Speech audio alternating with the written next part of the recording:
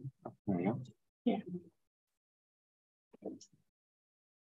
Well, good morning, everybody. Nice to see so many people here. Just a couple of things to start with. There is live streaming, which I think we download the equipment. Maybe your face will be shown, and if that's not acceptable to you, then the on streaming it as well will be watching. We have the fire station. Thanks, Chairman.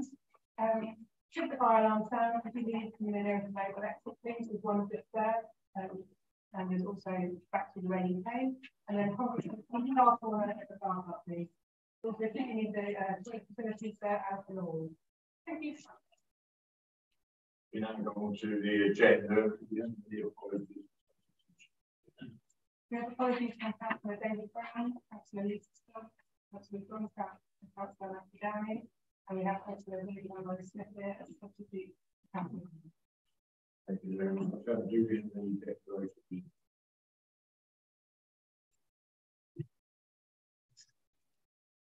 No? Members, any declarations? Okay, and we've now got the members will have read the minutes of the 5th of October. Is there any reason why when this meeting finished I shouldn't sign them as a free anything else?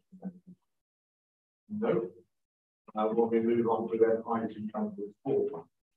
This is a very special meeting in Burwell. It's the first time we've ever had a meeting here. We really wanted members of the public to feel that we were giving them every opportunity to express themselves either for or against this application. And so we thought by bringing the meeting to where the activities would be taking place was the right and fair thing to do. And we've always wanted to try and get the maximum democratic involvement in the decisions we make. It's members of the public may not realise that we are only a constant fee in the decision making. Basically, it's the big application that the Secretary of State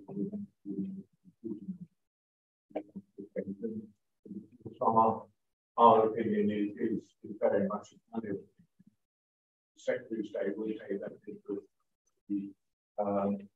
when we come to our decision later today. We've also decided to group speakers now with 15 minutes because we want everybody to be allowed to speak and express themselves. We will be having a reply stop at 12:30 to 1 o'clock for about 45 minutes. We'll just be now into addressing, and we will also have a break. I don't like anyone to leave without the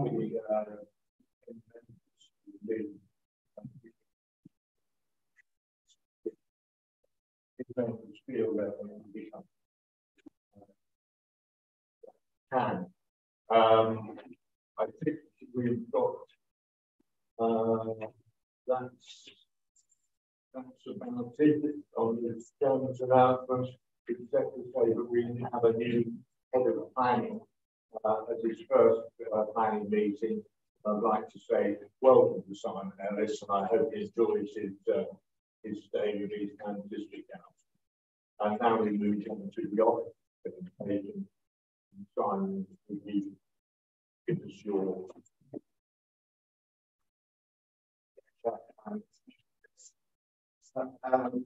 proposal is megawatts of energy. The developer on the 1st November of this year, the scheme would have a 500 megawatts connection and 500 megawatt practice connections to national grid.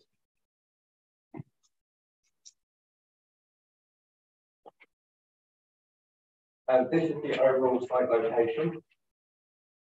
The proposal goes from Iceland, which is the section that's running in at the top. It then heads towards Wellington, or coming back towards Redmond Lodge, Chippenham, Snowell, and then we have a grid connection that goes past Borden and connects to the Burwell substation.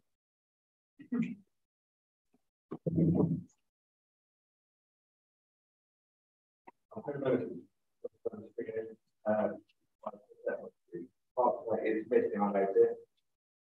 This is showing both the site and the district boundaries, so you can see it's roughly half and half between the East Cambridge District Council and the West Suffolk District Council. Just note it is mentioned on this screen, but option 1 and Burwell substation extensions.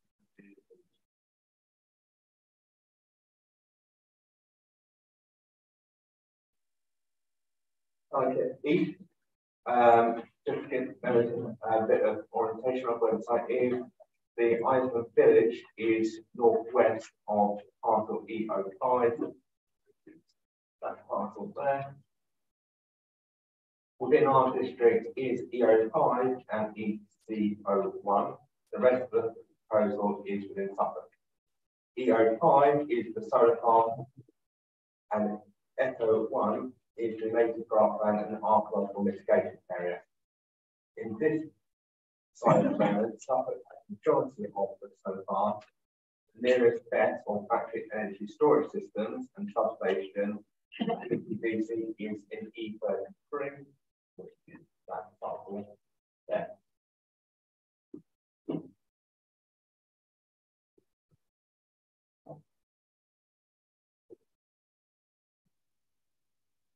Suffolk West is all within East Cambridge District Council. W1, W15 are the parcels of solar farm, and W17 is the BESS and substation area. Just the most of the farm, facility, and substation is that parcel there.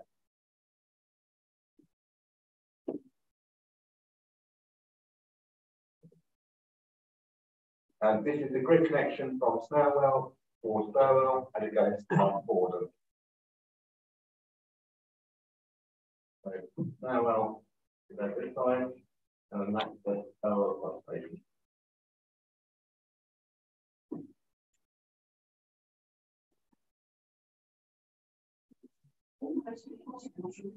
On screen, I appreciate the first one at age 4, but why do people use to we have 500 different presentation? Let's make it more difficult. I think that was a big factor is that are we able to you should have it in hard copy, but if you think about to get the lights down with anybody. Then it might interfere with the food. And it's right, but I don't know whether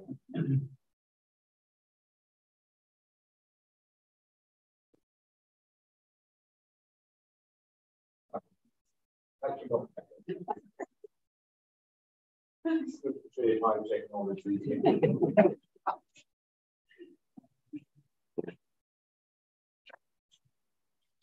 This is the Burwell substation, and again, option 1 has been removed. Option 2 remains, and it's not allowed to provide a direct 400 volts cable directly into the network. That is the backup option, of course.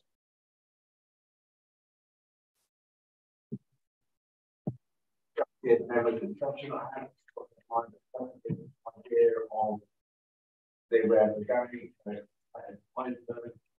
Then I check them, down here. Now I'll for them, and then it's a little time to prefer with it.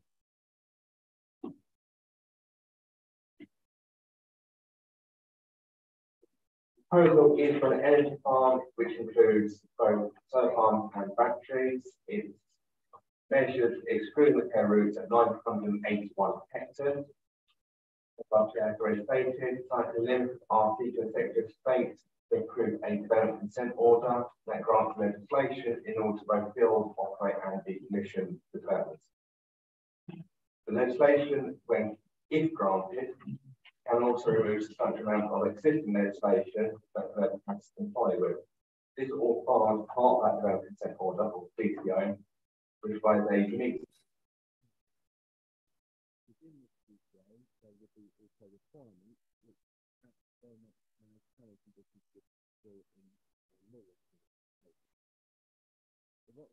Envelope, which is working to, means that application is determined on the worst case scenario, so it's the maximum measurements or whatever would be the most harmful.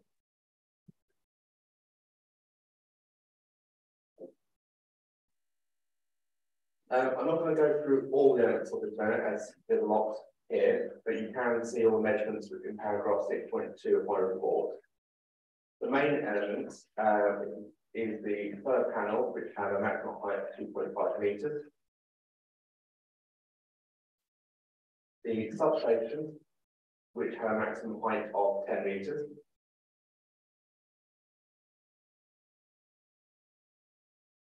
And the battery containers or BESS systems, which have a maximum height of 6 metres. And the cycle website A has a maximum dimensions of the compound of 83,000 square metres. The water tank, if required to put out a fire, depending on battery technology, would have a maximum cubic metre capacity of 242.5.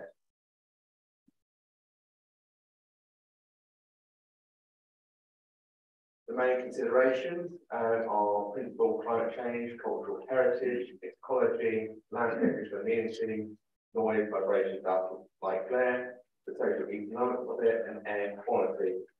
Just to confirm, these are the main considerations for East Cambridge District Council. They come under our remit. Other elements such as highway safety, drainage, will be kind of like county council, rather legal local authority, and local highway authority.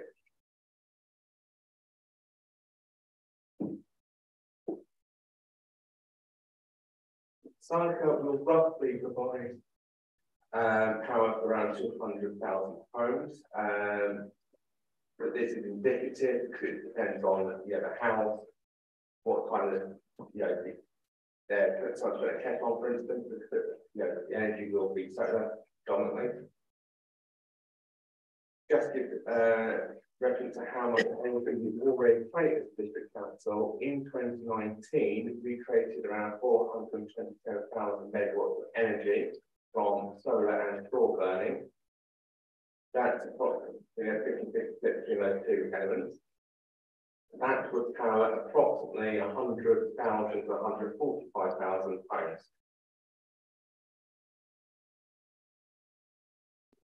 The principle of solar farms and energy creation, new energy creation in East County District Council is supported. The principle is that it should be supported, and in 21st of October 2019, this council declared a climate emergency. The benefits of renewable energy has to be given substantial positive weight, our recommendation, and that is because it's a principle. Just to provide some detail on batteries are going to be required in some form in order to store energy when there's a surplus. For instance, the third farm, that's probably going around 1 p.m. when the sun is at its peak. Then it will feed into the grid when there's high demand, which usually is somewhere between 6 and 30 p.m. when people go home. The batteries can also take energy out of the national grid when there's surplus and then feed back when there's the high demand. So it's not just the energy from the solar farm that it can store.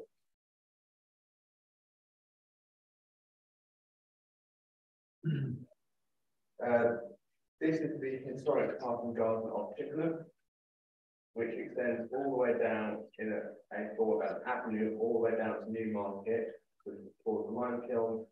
At the very end, there's a building with closing on local list, which is this building here. On the map, that's the historic parking garden, and you've got the solar farm on both sides of the historic parking garden. In consultation with our conservation officer, the project is considered called substantial harm to the setting of this historic parking garden. And the benefits of renewable energy is not considered to outweigh this substantial harm, as on other sites that could provide renewable energy. I'll come on to a bit later if I've got an image. You can see Ely Cathedral on the lime kilns, however, it's a long distance view and we don't think it's going to cause detrimental harm on setting of the cathedral.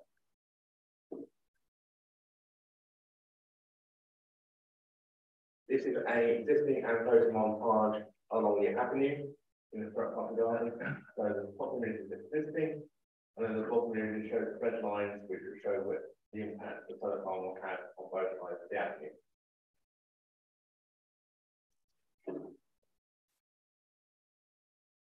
Just to go to the ecology. We have worked with the Wildlife Trust, County Council ecologists, as well as those on the public side for a joint response that was in the local impact report. The key parts of this are there are concerns over the work done by the developer.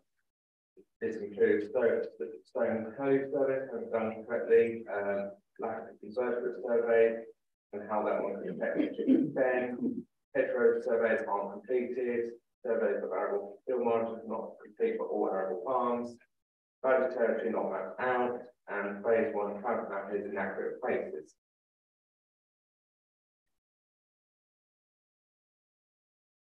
On this basis, the councils do not agree that there will be no significant residential effect to ecology receptors during construction and operation proposals.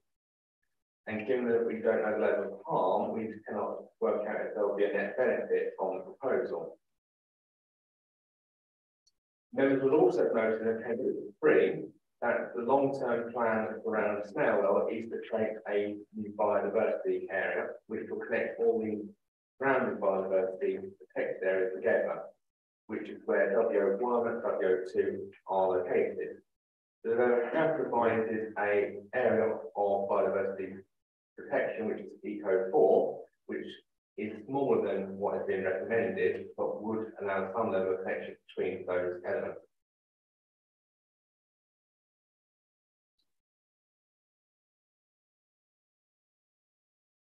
I'm going to go quickly through the viewpoints, starting with the impact on EO5 near Iceland. So this is viewpoint 5. So the first top slide, the top image is year 1, existing. That's how it is currently. That's how it would look in year 1, and that's how it would look in year 15. Landscape how it should.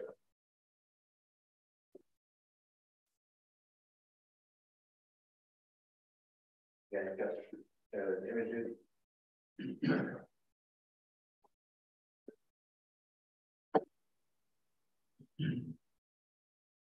Viewpoint 11. So this is on the outside of the field. So again, you have at the top existing, then you have year 1, and then you have year 15.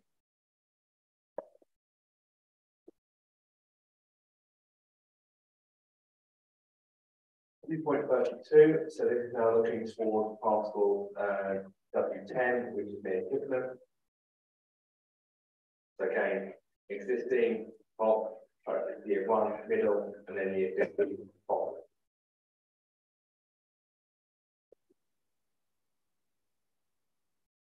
Viewpoint 33. This is excellent with the Hope Farm. This is looking towards parcel W11 and W12. So again, existing at the top, year 1, and then year 15 at the bottom. Right. So I'll just repeat that. So this is coming from the Hope Farm, and then this is looking towards W11 and W12, and then existing year 1, year 15.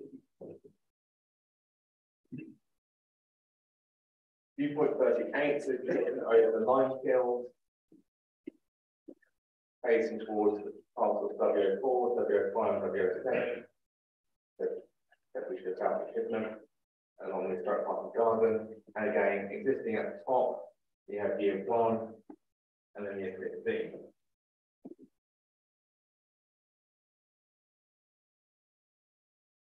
So this is a Google image, which is again over the lime kilns.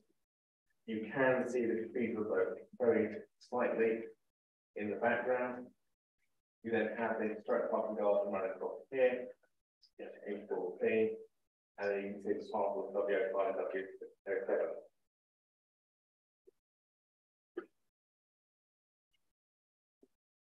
Moving towards Snowwell, this is viewpoint 41, looking towards parcel W03.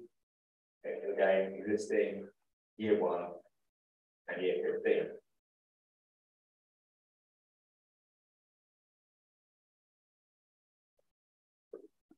Moving to the other side, Snowwell, viewpoint 46.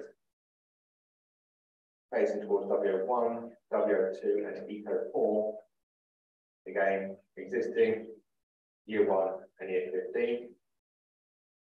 Just to write a short conclusion on landscape impacts, developer has said any long-term harm or impact is anything over 5 years.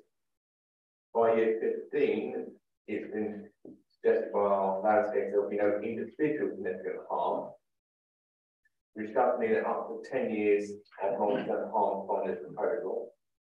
However, the cumulative impact is considered to cause significant landscape harm across this part of the district.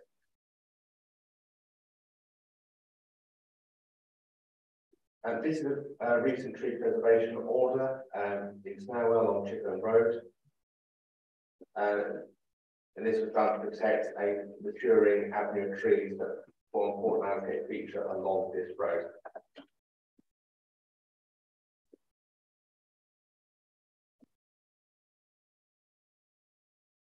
These are the submitted tree constraint reports. You can see different parts of the site have been given the same site plan and the same impacts as in growing snow trees. This level of information, as you can imagine, is extremely important for this sort of size development. Developer has confirmed, though, on the 1st of November that they are going to run new agricultural assessments, and that was submitted on the 22nd of December this year.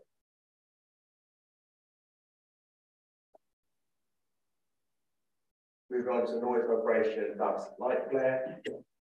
Our Bright Health team have been working with the government counterparts in order to provide the conclusions of the local impact reports. We would be seeking to limit hours of construction work and also more tight control over when filing operations can take place, and filing has been found to be quite disturbing in people when they're trying to relax. It's not a loud noise, it's very repetitive noise, and it can cause great disturbance. The build is likely to take between 3 and 5 years if consent order is granted, and the requirements within that consent order will need to ensure long-term residential amenity is protected.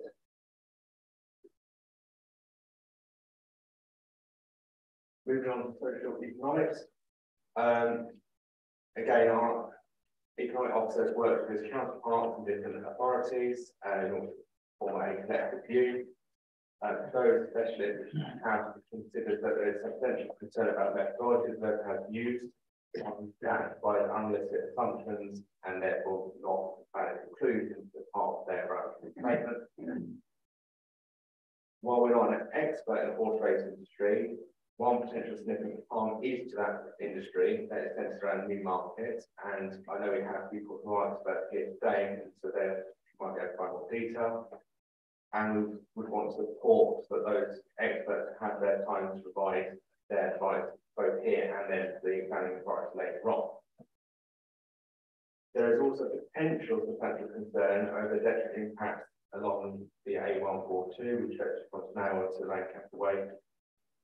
Sorry.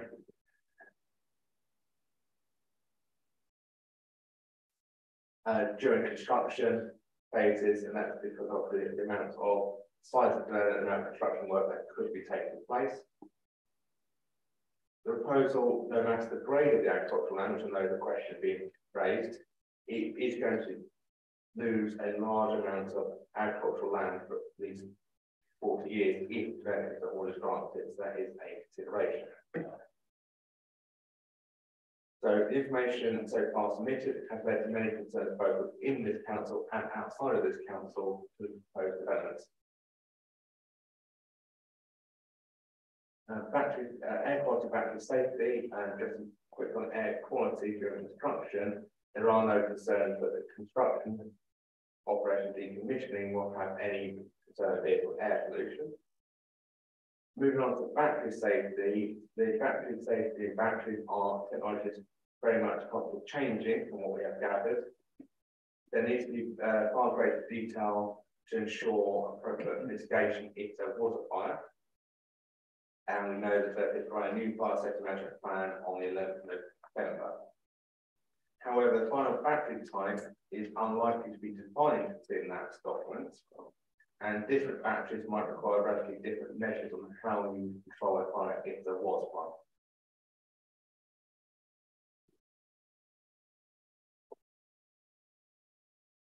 Moving on to the summary there. My recommendation is one of the we should put forward an objection as detailed within paragraph 1.1 of my report and appendix 1. Thank you, Chair, and it's always happy to answer questions.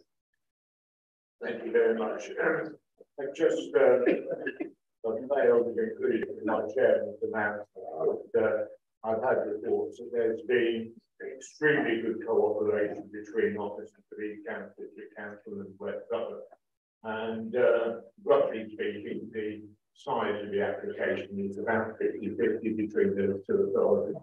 But it is always refreshing to know that there's been good teamwork between the two authorities. We have our first speaker, and I believe she had some other business in another place. And if I can ask the Honourable Fraser, King's Council, to come up to the desk. You may want to sit, since there's only one of you, you may want to sit with the entrance seat, yeah. And that would allow the people in the audience to hear and see you there. Perfect. Well, I thought you were at the end, but yeah. So, yeah. It's good. Yeah. Super.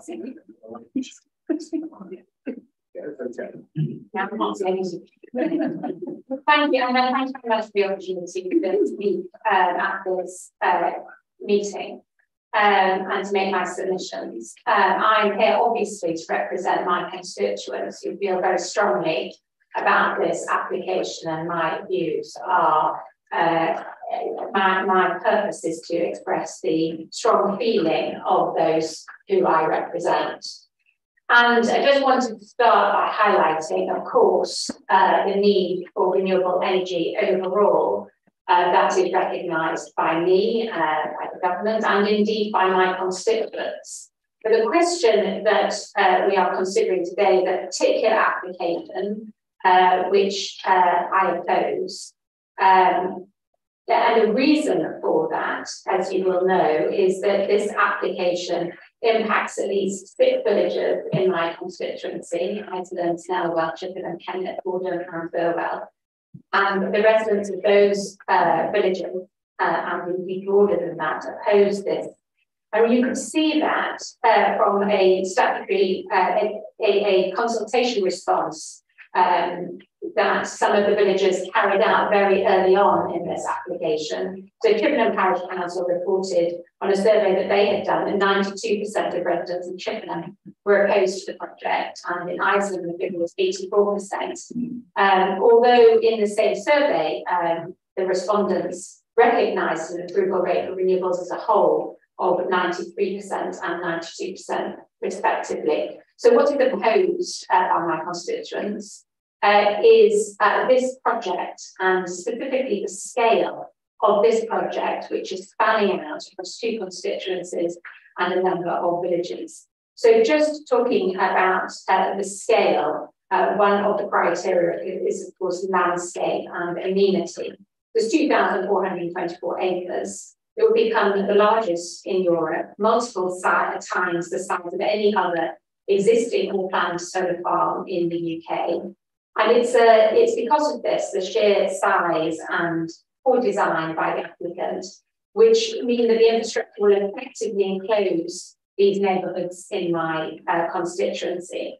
And this has many implications for residents, not just once the solar farm has been built, if it is built, but during the construction phase as well. It will involve the depletion of our countryside, the loss of visual amenity, and significant disruption on local highways.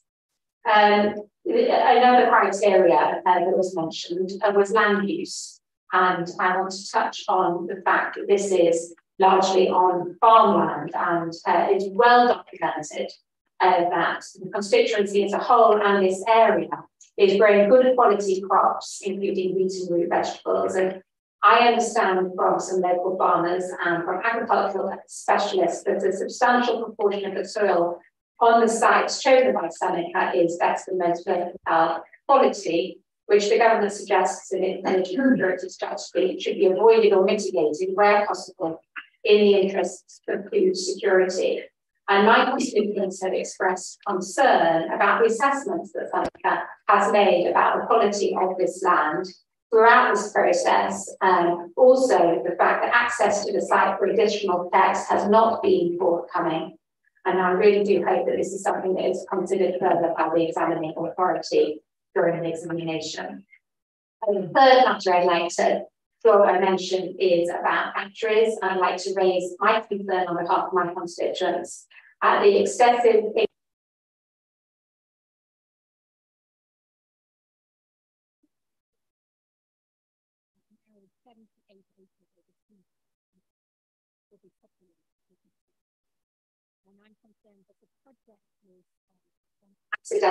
accident potential is being considered so close to residences in my constituency, and I will in due course the examining authority to seriously consider the safety risks given the proximity to houses.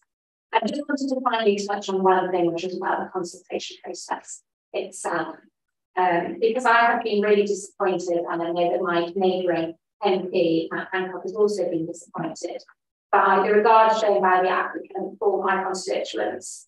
This is a project of some magnitude that is going to affect a number of villages, and the impact on those residents is significant, and they should be listened to and reliably informed. And there have been a number of points at which Seneca could have engaged with them and engaged properly, most recently in July, when we and earlier than that, when I held a public meeting and invited them to come, and they did not. But in July, the applicant called for an examination to commence, even though their proposed changes to the scheme were not due to be clarified until the 30th of August. And many of my constituents have reported a consistently poor standard of communication from the applicant during the process in terms of information access, webinar quality, and the short notice for consultation deadlines as a result of the applicant's changeable agenda. So hopefully District Council finds this information useful, and in many of those points we've touched on. I don't want to today stress the strength of feeling across those villages about this application, in particular its size and its scale. So thank you very much for the opportunity for making those submissions today. You just where you are, and members' questions. Ms. Rader, Ms. Rader. Any questions? Well, failing that, I'd just like, did I hear correctly that you had a public meeting and you invited the applicants and they didn't attend? That's correct. Well, and you have good information that a lot of the land involved was of best quality, or described as best quality. So I know that the Seneca Action Group have carried out checks using experts, and it is their assessment that the Seneca assessments of the quality of the land is incorrect, and they believe that the quality is of higher grade. But what is disappointing is that Seneca have not allowed access onto the land to enable an independent verification of their assessment. Thank you very much. I believe Councillor Evie has a question. Thank you, Chair. Good morning, Lucy. I'm concerned about the lack of communication. Am I right in thinking that the residents would not have had the level of communication that you feel is appropriate if you hadn't called that meeting? Is this something that we had to initiate, create, because it wasn't forthcoming from the developers? Well, obviously, some of this application has gone through the pandemic when communication was web-based, but the communication that my constituents have identified as those were not very constructive meetings online. And then, of course, once the pandemic restrictions were lifted, there was an opportunity for face-to-face consultation. And as a result of that, I and my neighbouring MP, Matt Hancock, called a public meeting. Given those time frames, there wasn't significant notice, but about 200 residents were able to attend. We invited some, and they did not attend, and I don't believe that there's been significant face-to-face consultation between Seneca and Leghorn. Councillor Jones. It might put you on the spot a little bit. Obviously, you said about the size and scale of the development. Well, I appreciate you're not a planning expert. Is there a level that you would consider to be appropriate? You know, in terms of how spread out would it need to be before it would be considered acceptable? I'm afraid I can't answer that question. I'm commenting on the application as it is submitted, and I can only comment on an application that is submitted. And this application, as submitted, we don't believe that the scale is appropriate. And the area that's chosen, given the type of so many villages, is appropriate to the way it's been designed. Any other questions? No, well, in which case, thank you very much. Thank you. And if you'd like to turn the mic off, and that's beyond my technical capabilities. well, the development is a technical. You're welcome to stay, but I believe you have a busy schedule ahead of you, so we thank you for coming and see you again. Thank you very much, Council. We now have 5 speakers who are objectors.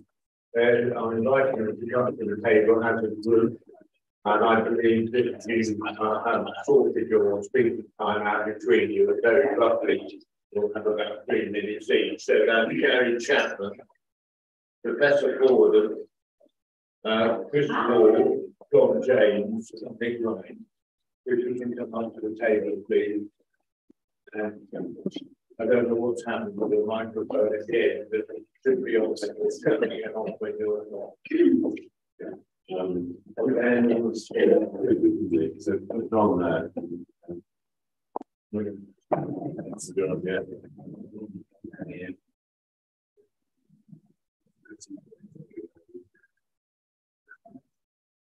You're principally addressing the members which are here, and it would be possible for you to have your accommodations sitting again. You could have done it as well. So I would suggest that Gary Chapman speak first. Okay. I was it's on green box. Hello, I'm Gary Chapman. I live at Klondike Farm, which is in Boards Road in Burwell. The technical detail has been covered, thank you. I just want to say on behalf of my wife and I how worried we are with a large high voltage cable going through our paddock. We've been shown the viewpoints, again, thank you, for now, for in the future, for up to 15 years. But can I say we've got 2 farms close to us, one in construction at the minute, one completed. And on the completed one, which was done 3 or 4 years ago, my wife and I have been fighting just to get the hedging completed with promise. It was shown in lovely literature and breakers, an idyllic setting, but that now for 5 years on, we've not been done. So yes, we do have concerns about this. And the Seneca, when we put these concerns to them, we just met with legal jargon, abandonment, paperwork, emails, letters, telephone calls, and visits in an attempt to get us to sign over permission to sign over our land. And the threats of compulsory purchase from my wife and I are upsetting. So if this, all I would ask to the members is, if this scheme is worthwhile, if it is appropriate, and if it is acceptable, then my wife and I, we just question why there is so much anger against it, and why the agents of Seneca carry on in what appears to us to be a seemingly aggressive attitude. Thank you very much indeed. I will give members the opportunity to question you when you've all finished. So you can just sit where you are, and we now move on to the report. Wasn't the original plan. I think some of these are sort of promoted me by mistake. My doctorate is genuine. I've never actually been a professor. It's not my list of the profession. I would want to. I don't wish to be claiming titles I don't have.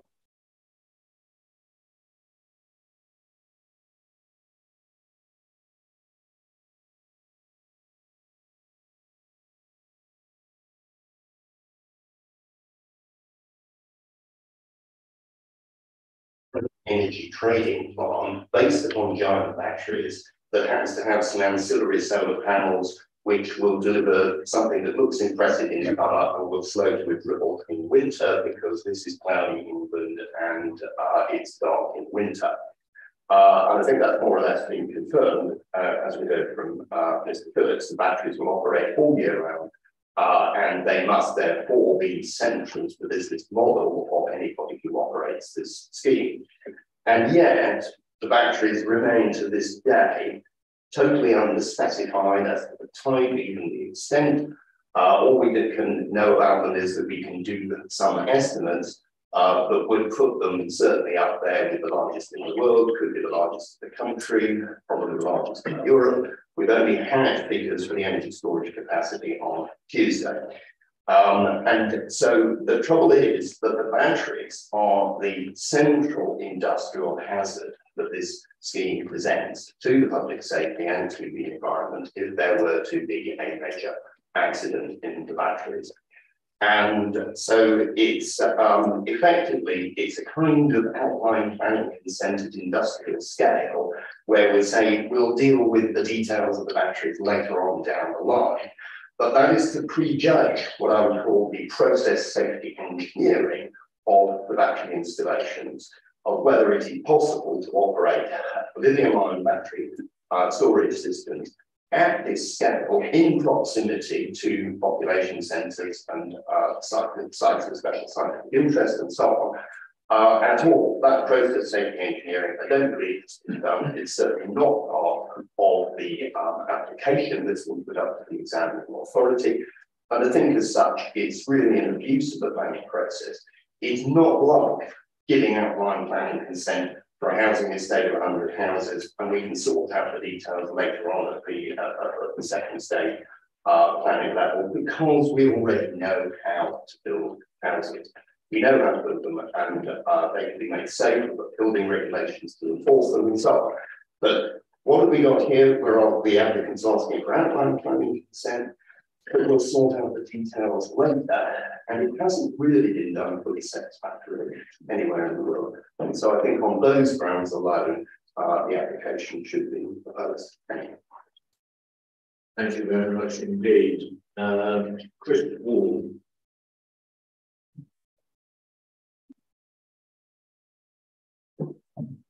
I'm chairman of the Newmarket Traders Heath Committee, and as such, I'm tasked with protecting the integrity and the heritage of the gallops, taking what is best from the past and melding it with modern practices to maintain the Jockey Club run gallops as a world-class facility, so that we remain a preeminent training centre in not just British racing, but throughout the world.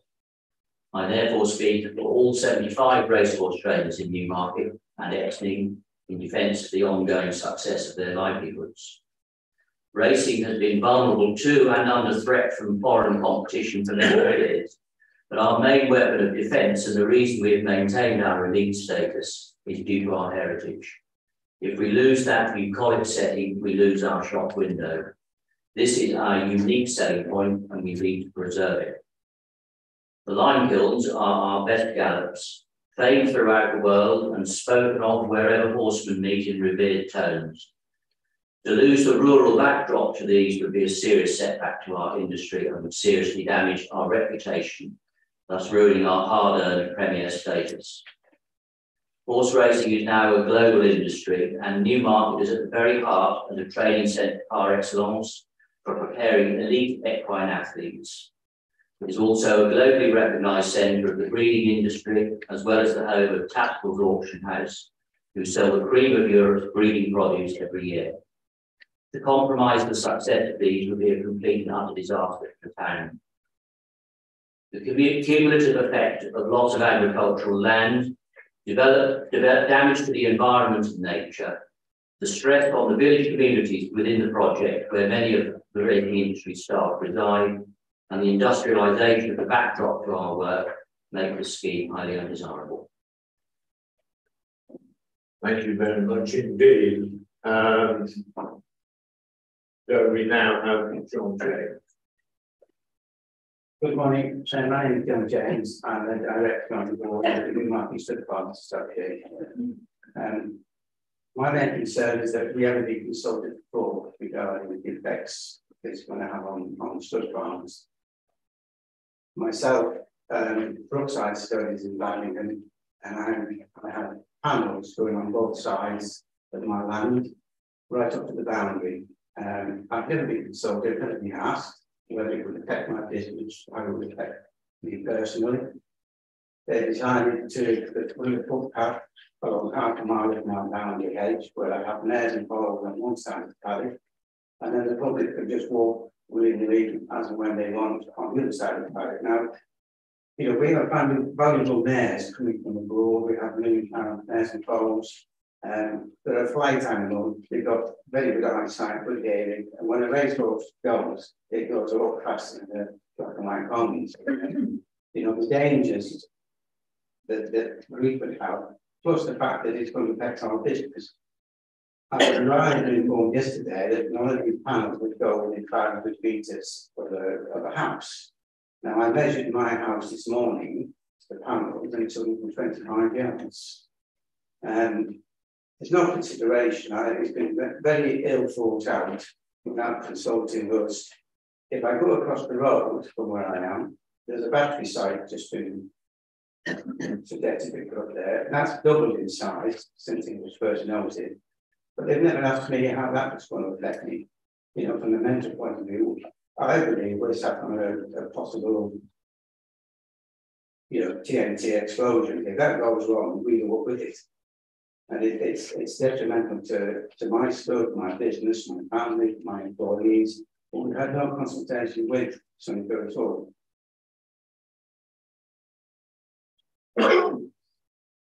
Thank you. Then Nick. So working. Good morning. My name is Nick Ryan. Thank you for listening to us this morning. I'm a chartered surveyor and farmer. I live at Badingham Farm, Chippenham, less than a quarter of a mile from Somerset East Side B. Can I stress, I am not against solar energy or renewables. We have solar panels on the roofs of our farm buildings. We support solar in the right place. Good solar, not bad solar. Sonica is bad solar. The scheme has a huge cumulative impact on a large area of the countryside. It will always quarrel with its rural surroundings, industrialising the area we live and work in. As a farmer, I want to talk to you about agriculture. The Sonica industrial site is 2,424 acres, the equivalent of over 2,200 football pitches. It is the largest industrial solar site ever come to planning in the UK. It will take over 2 years to build, 2 years to decommission, making its lifespan at least 44 years. This cannot be regarded as a temporary loss. It is a loss for a generation, but in reality, it's probably forever. I have read the Sonica agricultural report and do not agree with its findings. It states that over 96% of the whole site is poor arable land, graded 3B and 4. Briefly, grade 3B land is capable of producing moderate yields of a narrow range of crops, and grade B land is land with severe limitations which significantly restrict the range of crops and or level of yields. 3 independent soil experts have reviewed the Sonica report and all fundamentally disagree with its findings. The action group have asked Sonica and the landowners 3 times for access to the site and have been refused each time. Why are they refusing this access? You have all driven around this area and you will have seen fields of potatoes, onions, carrots, parsnips, sugar beet, rye, maize, malted barley, and milling wheat. This is food we badly need. Based on yields from our farm, a farm the size of the Seneca site would generate over 33,000 tonnes of produce every year. In the UK, we now are only 61% self-sufficient in food and 54% self-sufficient in vegetables. Our population is due to increase to 77 million in 2050. The appalling war in Ukraine has illustrated how fragile world food supplies are. We must not take valuable arable land out of production. Solar in the right place is what we want. There is an estimated 617 acres of south-facing industrial roof space in the UK. If solar panels were installed on half of these roofs, this will provide 50% of the UK's electricity needs. East Cam's excellent report points out the many shortcomings of Seneca, and we have just given you a snapshot of what we've had to go through in trying to deal with these developers. I urge you to support the recommendation of your council and record your rejection. Thank you, Perry. Thank you very much, gentlemen. Before I ask members of the question, I'd just like to ask a question of Mr. James. Am I right in saying that you were not consulted? That's absolute fact that you were not consulted. All I had is circulars going through the house. You know, they got my name on it. The last letter I had from them, they wanted to purchase from land to widen the road. And on the details, we got my property down as unoccupied. And I just replied and said, under my section 106, I'm not allowed to sell any land but separately. And that was that. And that's the only personal thing. They've never asked me about these panels coming right up to my hedge on both sides. I've got half a mile on one side, 40 miles on the other side. And literally, I go across the road with a battery there. It's just a nightmare for us. Thank you very much.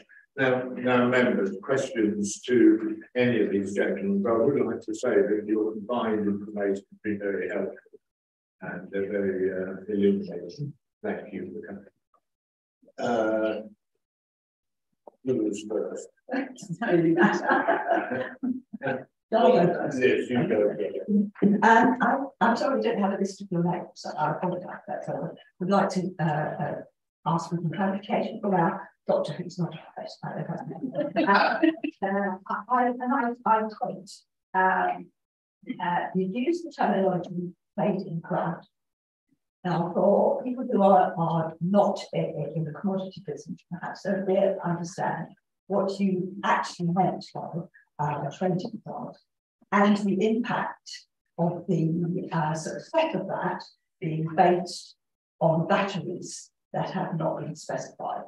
Is that a plausible question? No, I understand your question. I think it's a very good one. Thank you for asking it. What I mean by a trading plant is that if somebody is owning and operating a factory, they can buy electricity from the grid when there is a surplus under times of low demand, and they buy it at a low price.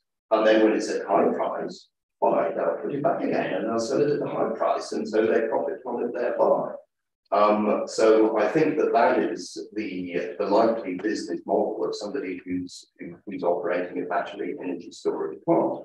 The whole problem is that with increasing penetration of renewable energy on the grid, you've got to take that when it comes, which isn't necessarily when people want it, and that's why the demand for storage has arisen. And of course, then it's a business opportunity for those who provide battery systems. And that's really what I meant by an energy trading plant.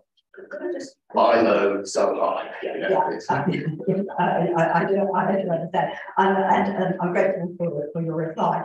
I think the link from the planning perspective is the lack of specification of the batteries that are going to be required in order to fulfill the alleged trading that you are suggesting is part of. Yes, I mean, I completely agree. I mean, one of the very first questions I asked to Seneca in 2019, 2.5 years ago, when they had their initial non-statutory consultations in the village halls, I said, well, can you give me an idea of the energy storage capacity of the batteries then? And they never got an answer. I was told 500 megawatts. Now the trouble is that's a power, not an energy. It's like saying that the the weight of the bus is 30 feet. It's a nonsensical answer. And it was only on Tuesday that we finally got indications from the applicant that the energy storage capacity of the batteries could be up to 2,400 megawatt hours, which is actually pretty much in line with what I estimated privately on the basis of the land areas and the kind of capacities that you can get in the battery storage cabins, the physical cabins that hold the battery. So that's what makes it something so very, very large. There have been major explosions in battery that are just 2 megawatt hours. In 2019, there was such an explosion in Arizona. We had in Liverpool in September 2020, we had a significant explosion in urban Liverpool, and the fire that took Merseyside Fire and Rescue something like 56 hours on site to control. One of the battery cabins was completely destroyed, and I think that the size of that battery system, you see, was only something like 20 megawatt hours. We're talking about 2,400 megawatt hours. These are colossal amounts of energy stored in one place, which I would say, which fundamental to my engineering integrity, primary project engineering, involved in these things. But these things would have to be safe. And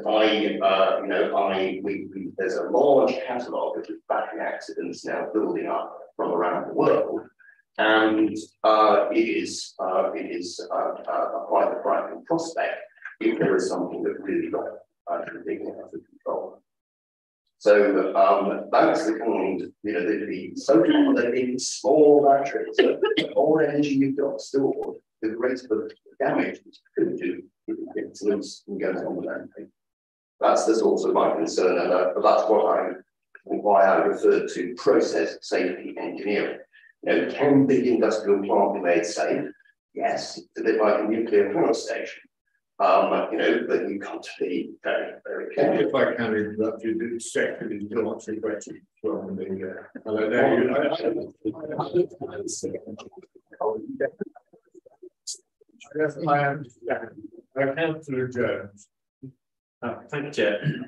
Thank you, Chair. I have a couple of queries on that. I mean, just picking up on one of your points. Again, it may be slightly out of your remit, but you're talking in such a large area. Would it be defensively strategic as a point to take out? In a wider context, I know probably a little bit out of the remit of this one, but if you're going to take something out.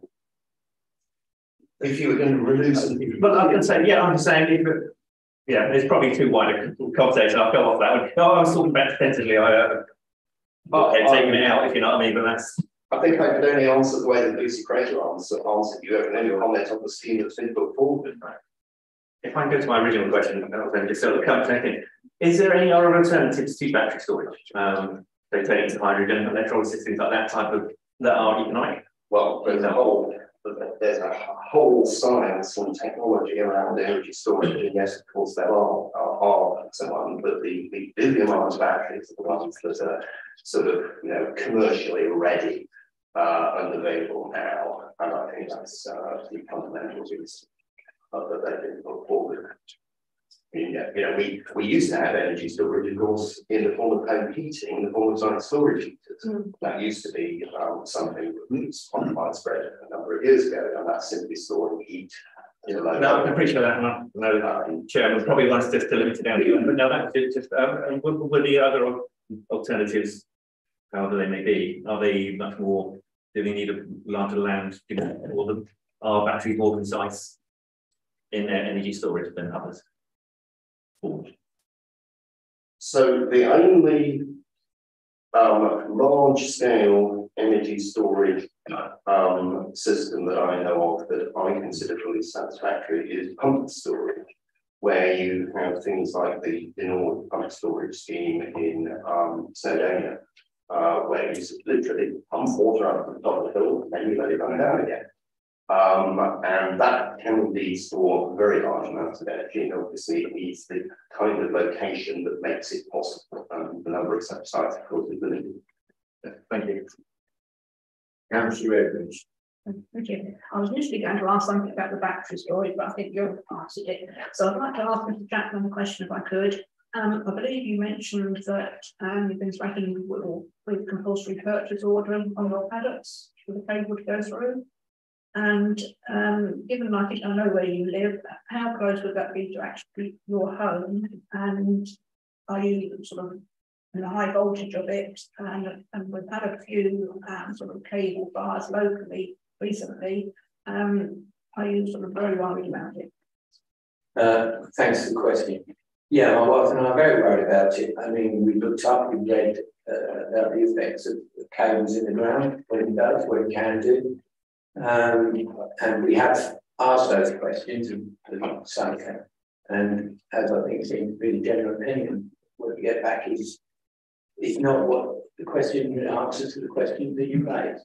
In regards to compulsory purchase, yes, we have been threatened, basically, that, well, if you don't sign, then there will compulsory purchase. And one of our neighbours has actually, under that threat, did sign that they could. For me, I haven't gone down that Englishman's owns his castle type of thing. But at the end of the day, yeah, the concerns that we have, just as a couple running a small home, such that we don't seem to be getting any support in respect to what the implications of this scheme are.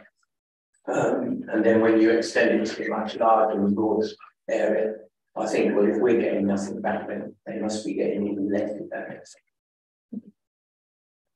Thank you, Christine Ambrose. Thank you.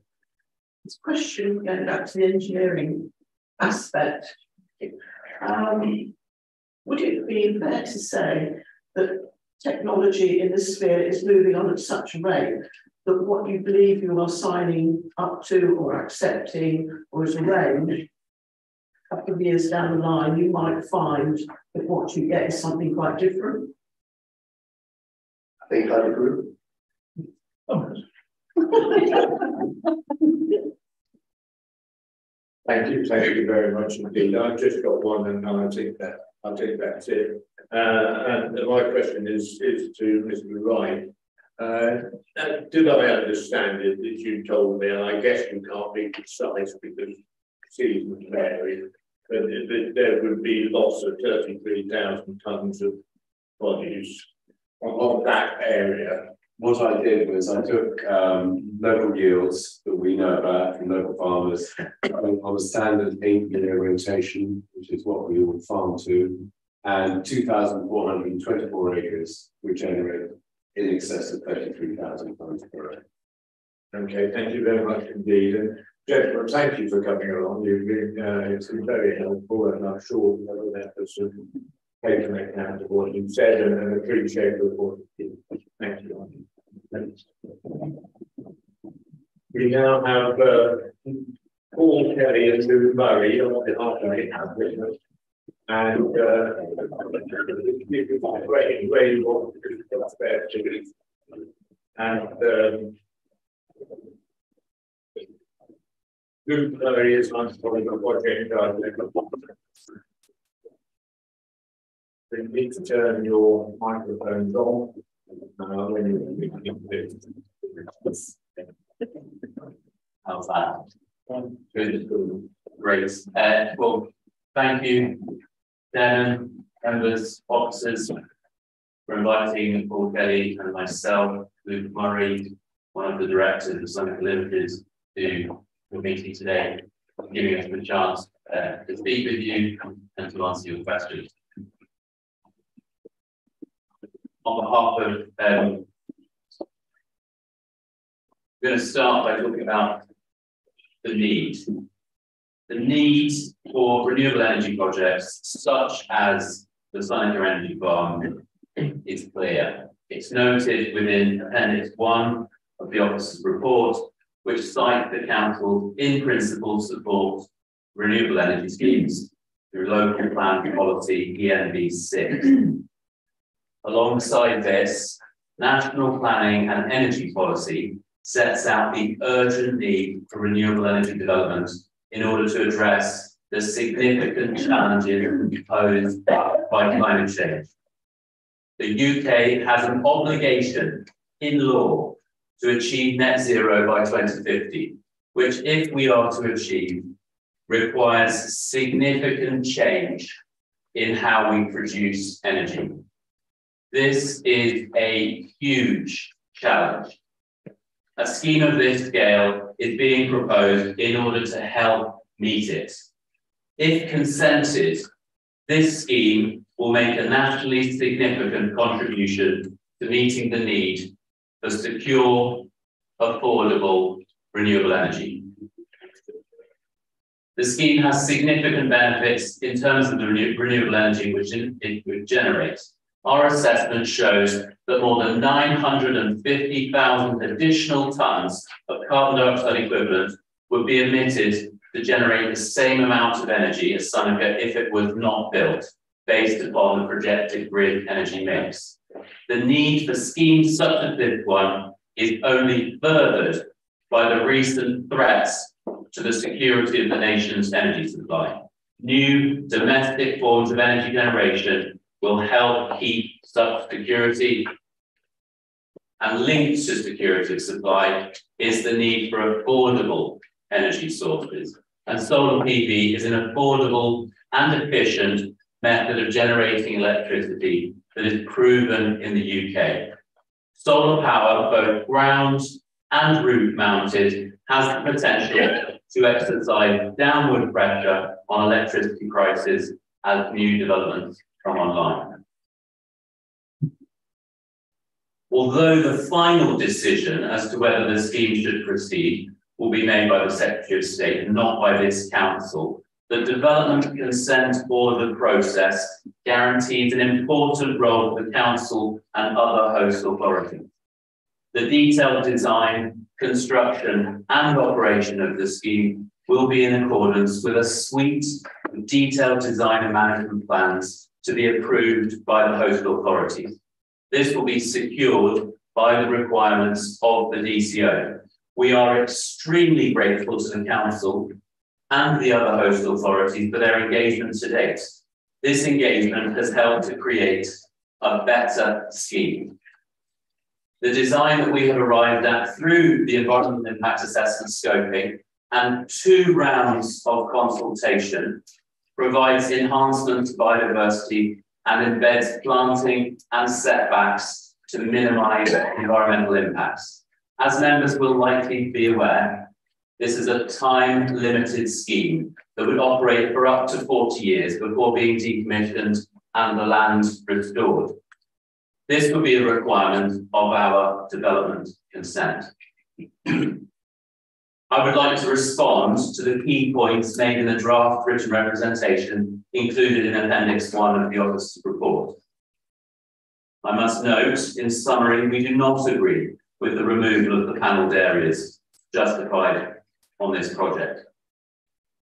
Such changes would eliminate a vast amount of the scheme's energy generating potential. And we respectfully disagree with the conclusion that the scheme is not compliant with parts 4.5 and 5.9.8 of the overarching policy statement for energy EN1. The scheme has been carefully cited and designed to minimise impacts. It provides substantial standoffs from settlements, minimises the height of components used, and locates elements within the existing features of the landscape. The proposal provides for landscape and ecology management, which would enhance green infrastructure and provide screening to minimise visual impacts. With reference to tree removal, the scheme will avoid this other than where it is absolutely necessary.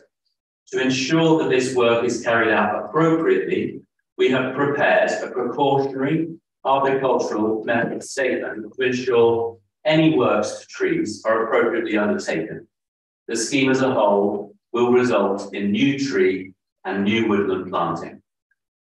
This approach is compliant with 2.51.5 of the draft National Policy Statement for Renewable Energy Infrastructure, EN3, and with the requirements of the overarching National Policy Statement for Energy, EN1, both of which are cited within the Council draft written representation. The effects of the scheme on biodiversity have been assessed extensively. Our assessments show that when built and operational, the scheme would result in a significant biodiversity net gain. Our assessment has indicated that the scheme would result in a minor adverse effect onto the setting of the historic park and garden of Chippenham Hall. This effect would be reversed when the scheme is decommissioned at the conclusion of its operating life, and this represents less than substantial harm. The draft written representation is incorrect in its statement that the scheme would result in substantial harm to this heritage asset. We have voluntarily limited the scheme's operating life to 40 years. There is no requirement in national policy for an applicant to justify the lifespan of a solar farm being longer than 25 years.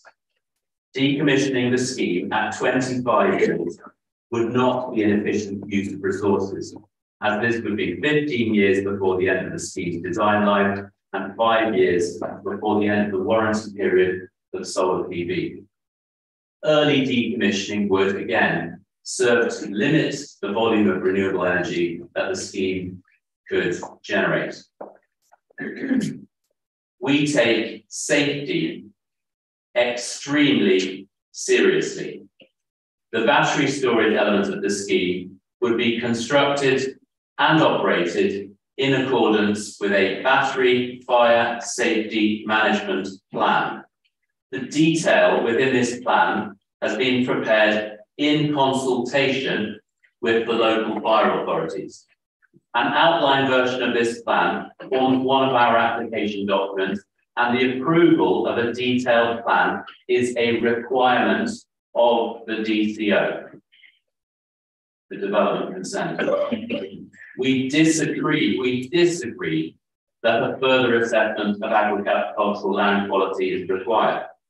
We have submitted an agricultural land classification report that has been prepared by an independent consultant called Daniel Baird Soil Consultancy Limited, who is an appropriately qualified and experienced independent professional. And this report has identified that 94% of the solar farm sites do not comprise best and most versatile lands. We therefore contest the view that the impacts on the local area's wider economy have not been assessed. We have assessed the impacts of the scheme on the economy and the local area in accordance with the environmental impact assessment scoping opinion that was agreed before the submission of our DCO application.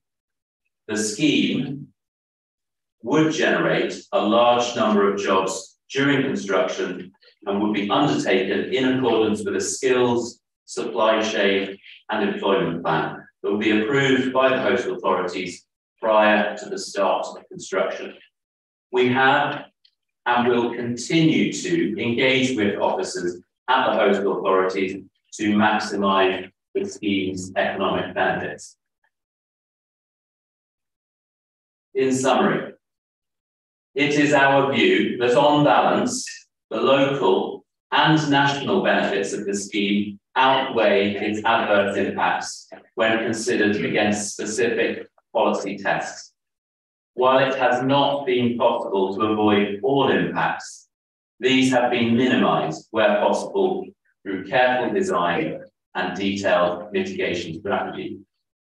The scheme, as proposed, will generate a large volume of renewable energy for the national electricity grid, helping the national push to net zero and adding resilience to our national energy supply. We ask members to note these points when considering the Council's response to the examining authority. If the scheme is approved, We will continue to work with the council throughout the scheme's construction and operating life through to decommissioning. Thank you. Thank you very much. Mr. Kelly, you just that report, or would you, say? No, I'm here to support you. I mean, there are a couple of points about consultation that were raised earlier on. I was very happy to address either of this stage or I had a question. If you've got a statement that I'd like to make to clarify the situation, please do it now. Well, because I can see that the issue of the consultation was raised and understandable. And actually, the clear point is, I want to refer to some facts on the back of this, which was that there were 756 responses, of which 705 actually came from local people to this particular submission on the statutory consultation plan. It's also fair to say that that statutory consultation had to be run during the process of the COVID limitations that were at the time. And I would like to thank Andrew Phillips and his colleagues on the various other planning houses who have participated in this to help us to try to design a consultation that would work given the very difficult set of circumstances that the whole country was operating at the time. It's also appropriate that under with the statement of community consultation, that is a legal document. So everything that we put into that, we had to ensure that we could deliver. We couldn't put points into that document that could not be delivered, because that would be one of the reasons for that. And at the end of the day, the statutory consultation process itself was seen to be fit or adequate fit for purpose when it was put through. So it's just not simply correct to say that statutory consultation was not handled correctly. Thank you very much indeed. We're going to move on now. That's we're considering that's the presentation from the applicants, and I'm now going to go into questions to them. So, Councillor Smith, if you'd like to address the question, please. Yes, thank you, Chairman. Thank you, gentlemen, for your report. Regarding the consultation you did up on Thursday, it was a question. You said 756. Is that in East Towns or is that across the whole? That was across. So at the end of the day, some of you may remember this. It will bear in mind the situation that we were in. It was sent to over 10,000 addresses in that area of the consultation area. So that was all of them. So it would have been from everybody. Thank you for clearing that up. Thank you. From the point of view, Mr. Murray, how much money, or how much in monetary terms, has been set aside for compulsory purchase? And actually, how many residents will that affect? Thank you, Councillor Smith, for the question. The entire scheme within the red line boundary will be affected by the compulsory acquisition powers as set out within the Planning Act. The rationale for this is that this is a scheme of nationally significant importance. We will and have been attempting to engage with voluntary agreements with each and every one of the landowners affected within the red line boundary of the scheme through multiple different methods, through multiple years, but in order to ensure the deliverability of the scheme, the development consent order will seek to have compulsory acquisition powers as a backstop to make sure that this scheme of national importance will be deliverable. Very much your politicians are sorry. Wasn't answered, but thank you very much. Thank you. How much of this North Country land do you actually own now, and how much of it, if you don't own it, have you got firm ability to actually purchase it? Why is it so scattered across the place? Why would it not be better to put it all in one place and put the batteries right in the middle of it so that they're not near any village or habitation? Thank you, Councillor Wilson. The answer to your first question is that it's not our intention to purchase any of the land now or at any point in the future. Our intention is to lease the land. We have engaged with all of the landowners across the scheme, have a significant number of agreements in place, and are very well advanced with many of the other landowners. In terms of your second question, why did we not group the lands in one place?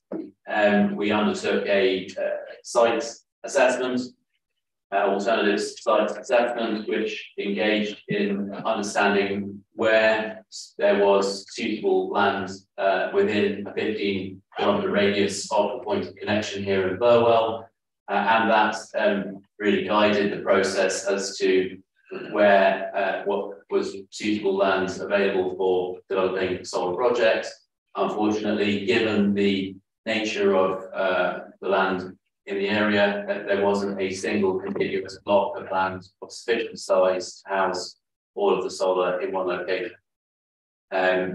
As to the location of the battery storage areas, they are located close to the on-site substations in order to minimise the distance of the voltage infrastructure and keep that cost to an absolute minimum.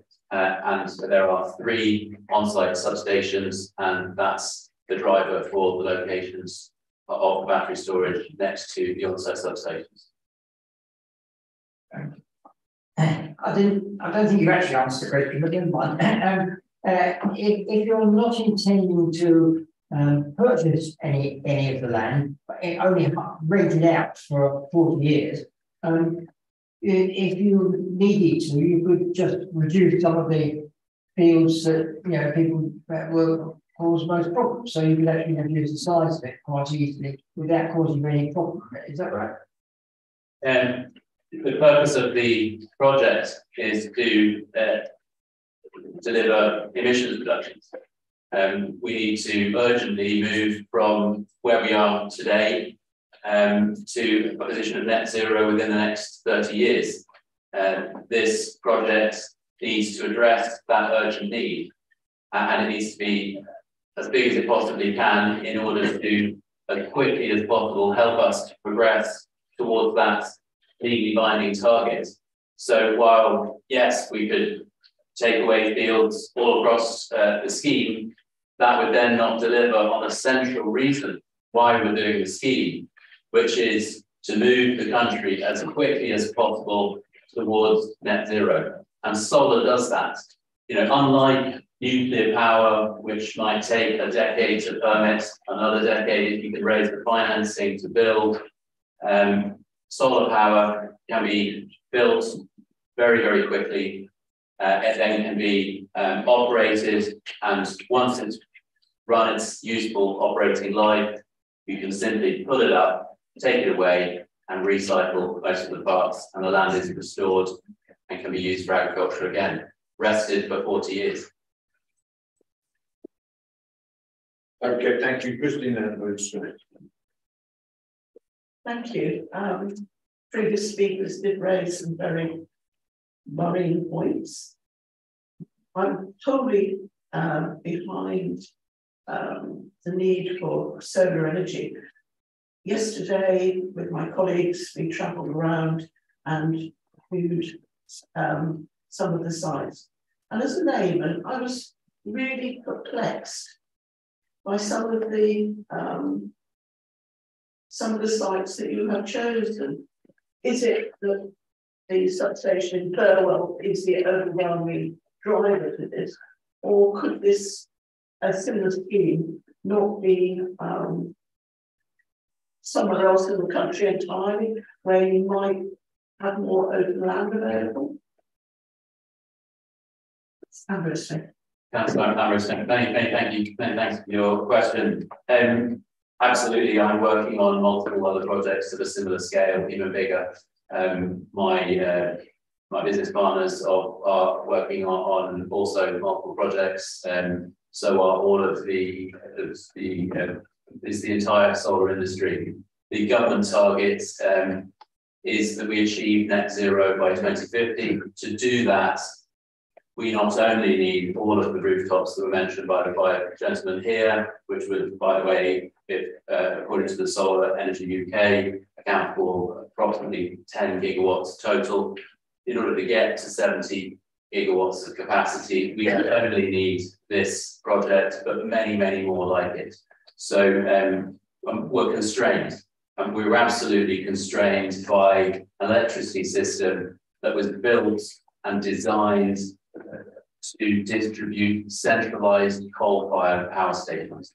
And what we're asking that electricity system to do is the opposite of what it was designed to do. And so when you hear these government targets, the key constraint is not do we have sufficient sites, do we have sufficient will to build them, it's do we have the connection infrastructure to connect those projects to the grid. And that is, you know, the big issue in the UK with renewables development at the moment. And that is why there are so many projects connecting into here to Burwell. And what's distinct about our project, as opposed to all of the other solar projects that are connecting into Burwell, is one of the big factors that's distinct is that ours is genuinely on 96% of non-best, most versatile land. You look at the location of these projects here that were permitted by this very district council, and many of them are located on 100% best, most versatile land. Thank you. I don't feel I know enough about the subject to be able to pursue the conversation. I can't say that I'm fully satisfied with your answer, but we'll pass on. Thank you. Okay, gentlemen, thank you very much indeed. Oh, sorry, I just want to think within. Carry on. You mentioned other schemes on the go sort of in our areas. Are they around solar panels also? I've just completed a transaction on a 250, 500 megawatt hour standalone battery storage scheme at the substation just north of here at Warhorse and Peters. Are you looking at other alternatives above ground solar panels? Because due to all these panels going in, where are we going to get the food? Even the farmers going to be able to grow the crops for fishes. I think that is an excellent question, but I would refer you to some of the statistics that have been put forward by the Solar Energy UK body, which is the trade association that represents the solar industry. You know, the level, in order to meet our objectives, the level of farmland or agricultural land or any kind of land that would be needed to achieve those 70 gigawatts, it is on a par with the number of golf courses that we have in the UK. So it's not, and that is why we focus on the grades of agricultural land. While food security is important, climate change, energy security, and cost of living are also deemed to be crises. We're in a bit of a hole at the moment in this country. Thank you. Councillor Jones, please. Yes, thank you, Chair. My potentially conflict with Councillor Wilson bit, but I mean, I think some of these villages are probably encompassed by the developments rather than sort of being spread out. Have you considered any other options? I mean, you said there's a 50-mile limit, and obviously that's new knowledge to me of the connection limits. But there could be some more rural areas. Have you considered those, or is there a reason why you sort of centralised it around sort of 3 villages rather than saying more linear development? Absolutely. There's a 15-kilometre radius that we've looked at for the point of connection. And we've worked that out in a lot of detail, and it is available to read within one of the sort of consent order submission documents, which is called the Alternative Sites Assessment.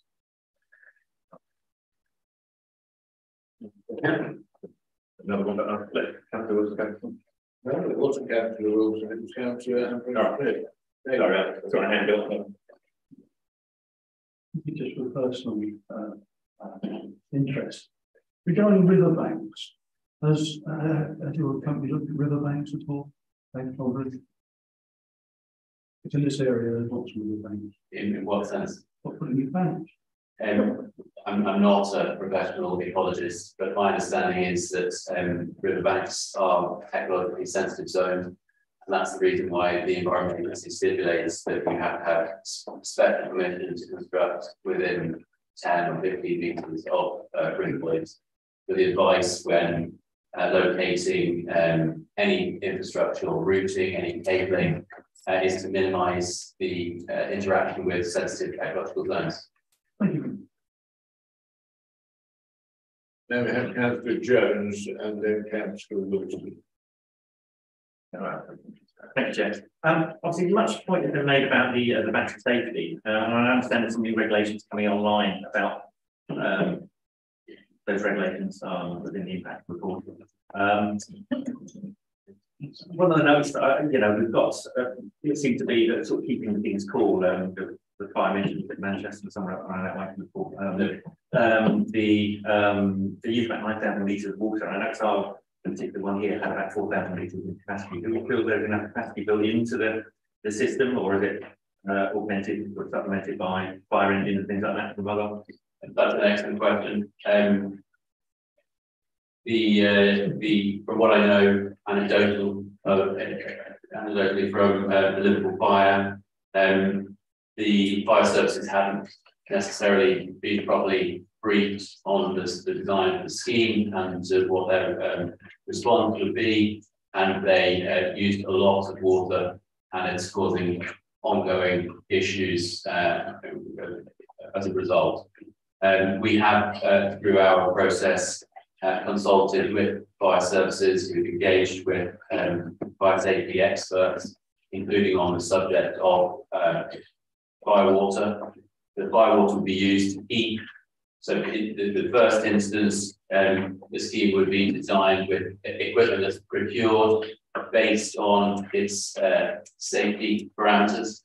So one of the key facts and figures that we're looking at is that I think 70% of all of the battery fires that we've experienced on the list today in the world relates to air-cooled systems.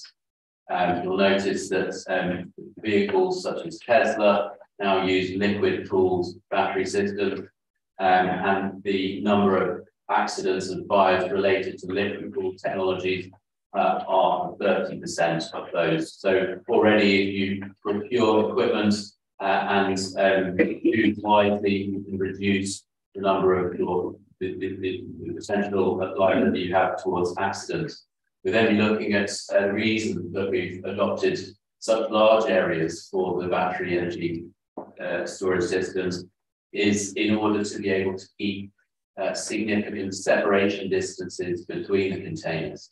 And that enables you to limit any fire event or accident event to the specific container where the fire occurs.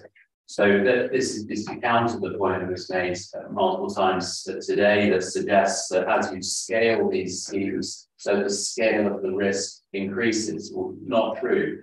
If you have properly designed schemes and you have the right level of separation distances between the containers, and we've stipulated one distance in the current outline battery fire safety management plan, but we will adhere to regulations as and when they come on board, then that stops the fire from propagating between containers.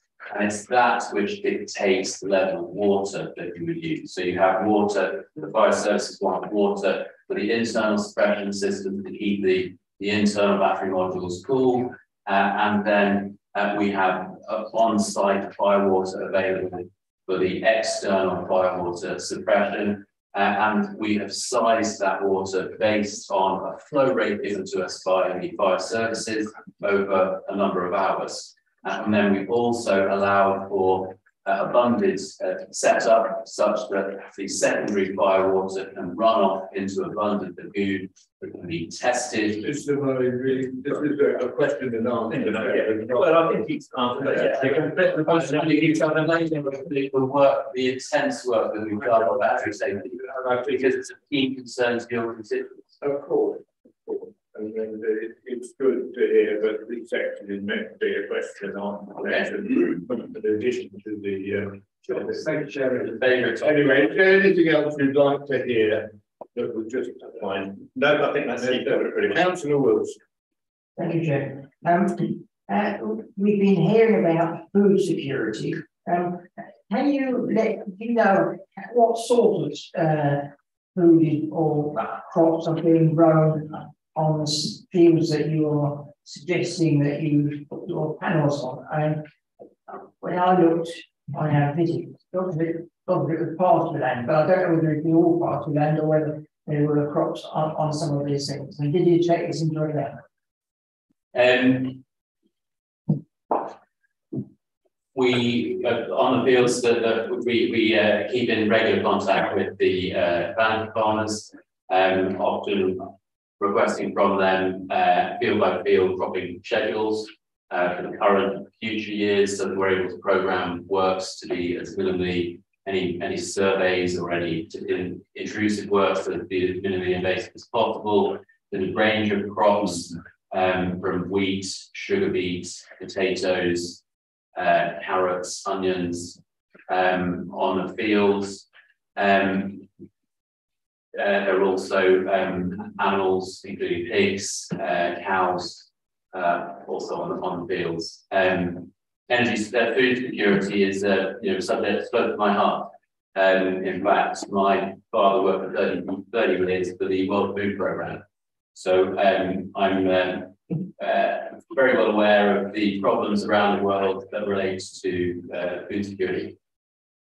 To follow up that, if you take this mission and start putting these panels up, would you encourage the owners of the actual land to carry on producing food by grazing sheep, for example, or I believe that can be done under the thing. I don't know about pigs. I thought it might be a bit tall, but what's the thing you're planning to do? Indeed, the landowners will be eligible to take a sheep grazing license with the operation of the maintenance contractor for the scheme.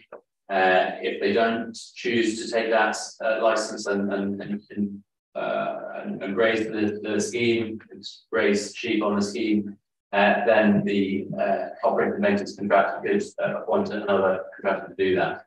And that way, we will avoid having to generate emissions through mechanical mowing, through pulse grazing around the site. So you actually positively want sheep underneath your things, aren't there? But only that there are some carbon emissions related to sheep as well. So difficult to win. Councillor Everett. Thank you. I can't say that I know the story front and back, so I've tried to learn to find out something about this whole one. But that's really terrifying. Maybe I have missed the fire reports that you got. It's on page 260. It's about hydrogen. It says delivery of environmental investment services. This is stuff with the mission. The responsibility is other county council. The payment repeated by fire but they were party farms in fact of the battery, so I can't translate in the essence or sufficient detail, including type and scale, being provided by the applicant. Instead, these points will narrowly consider the reasonable worst case scenario for an operational firefighting point of view. Have I missed another? I think you might have missed the outline battery fire safety management plan, which was developed in consultation with and approved by both of the county authorities. And there will be a revised version of this submitted, giving more detail on the 11th of November. So when was that? With the development consent order documents. No, when was the document I missed? With the development consent order documents. Okay, I don't get that.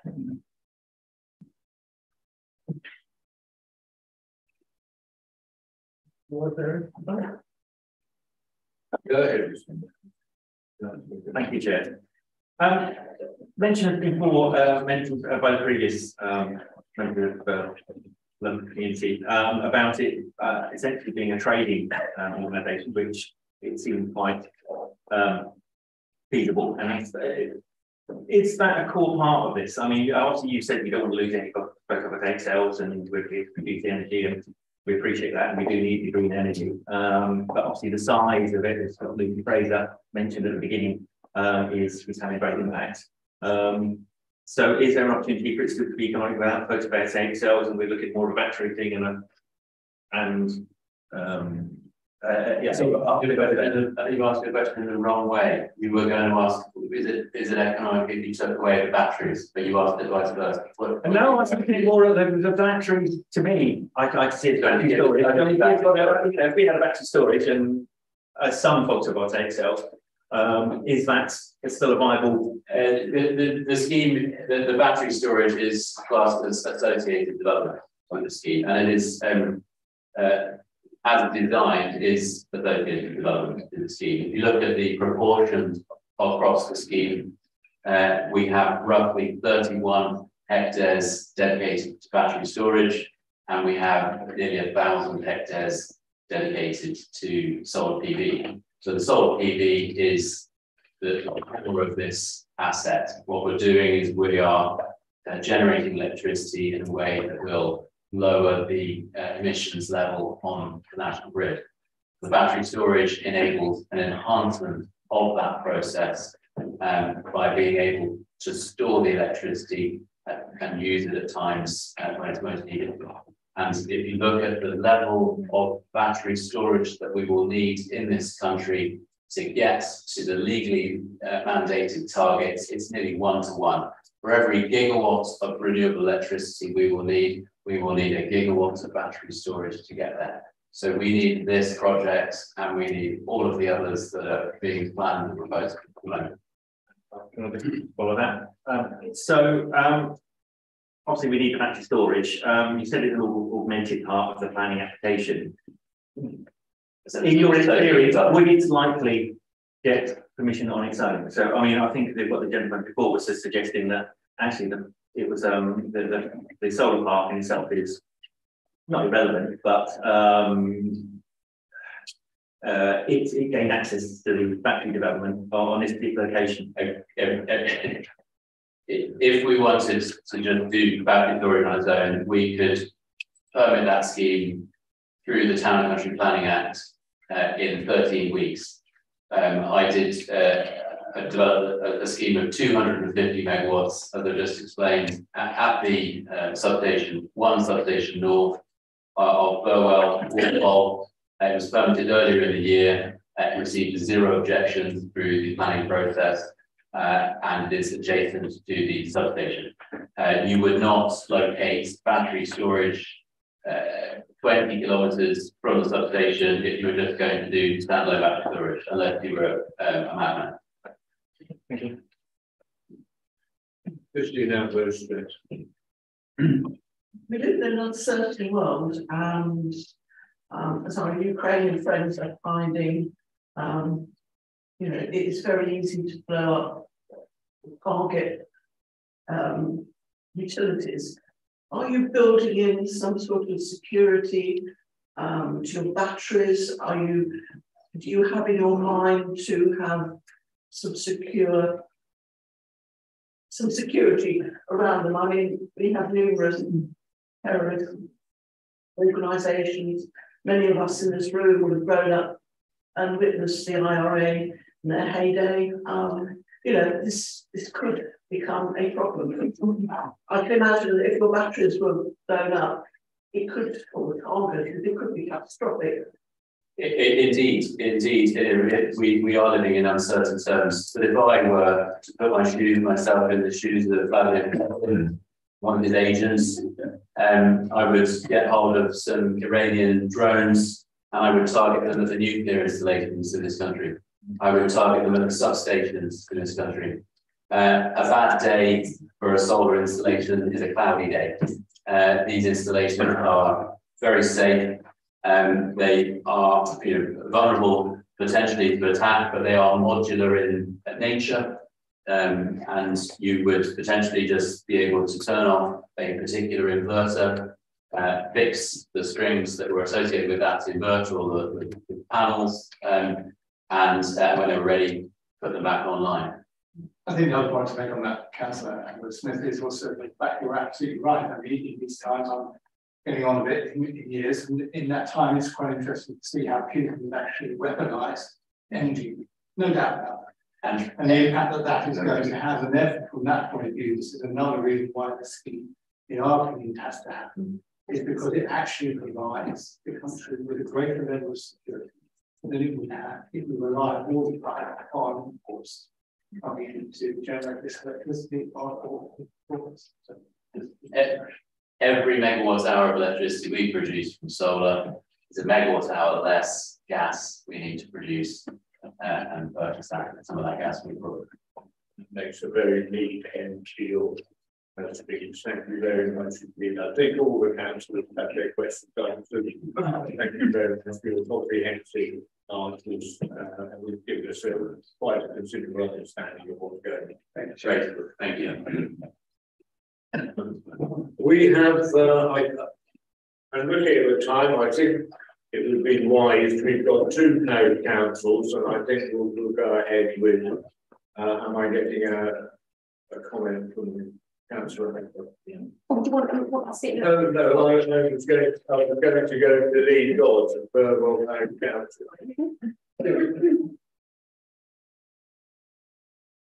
I did have you down, Mr. Dodds, originally as a sort of in partnership with Chippenham Parish Council, but then I was later informed that you were to accept a presentation. You may want to sit at the end, which would allow members of the public to get a better hearing. Not possible when you're more than Thank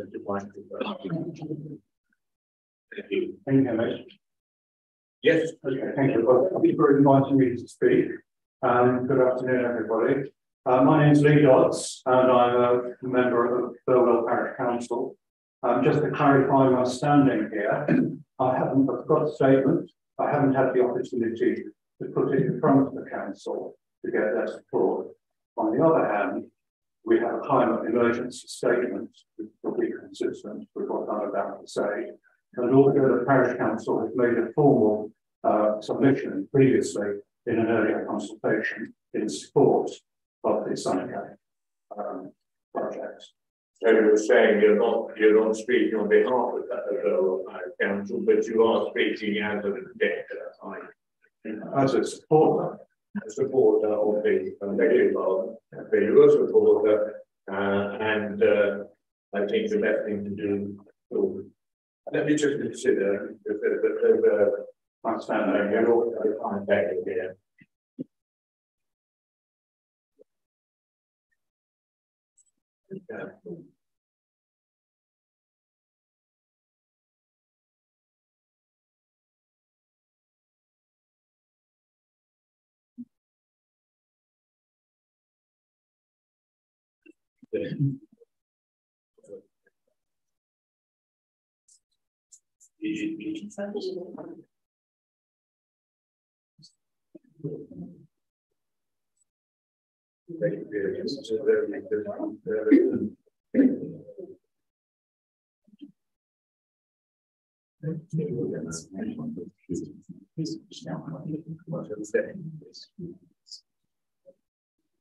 Okay, Mr. Dodds, it's rather confusing because we've got him down as the representative of the Burwell Parish Council. Well, they're aware that I'm here, and what I say will be consistent with their on the record views.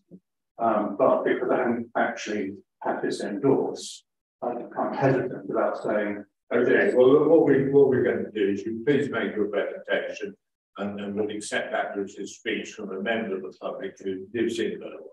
Absolutely. Yeah, thank you. Okay. So I'd like to begin by saying what a difficult issue this is, because the District Council and Burwell Parish Council have climate emergency statements which take an international view, top-level view of the problems that we face with climate change. Then we have Sunnycay talking about the national targets and the national imperatives regarding infrastructure.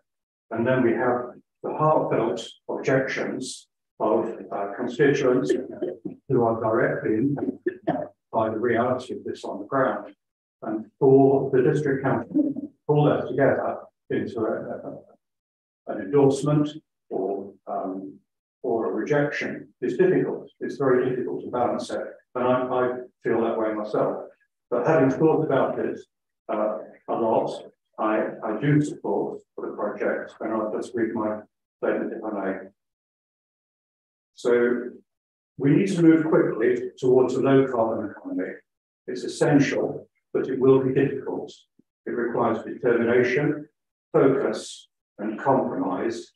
And the aim should be to find ways for Seneca to go ahead, because now is not the time for seeking perfection. It's too late. I don't have the knowledge to go into all of the grounds for objection that have been raised with Seneca, so I'll just choose one of them, which is, I think, the food security issue, whilst legitimate, has been exaggerated. And I took the trouble to check with DEFRA the amount of arable land in the east of England. And if this is principally Cambridgeshire, Suffolk, Essex, and Norfolk, and it's 1.1 million hectares.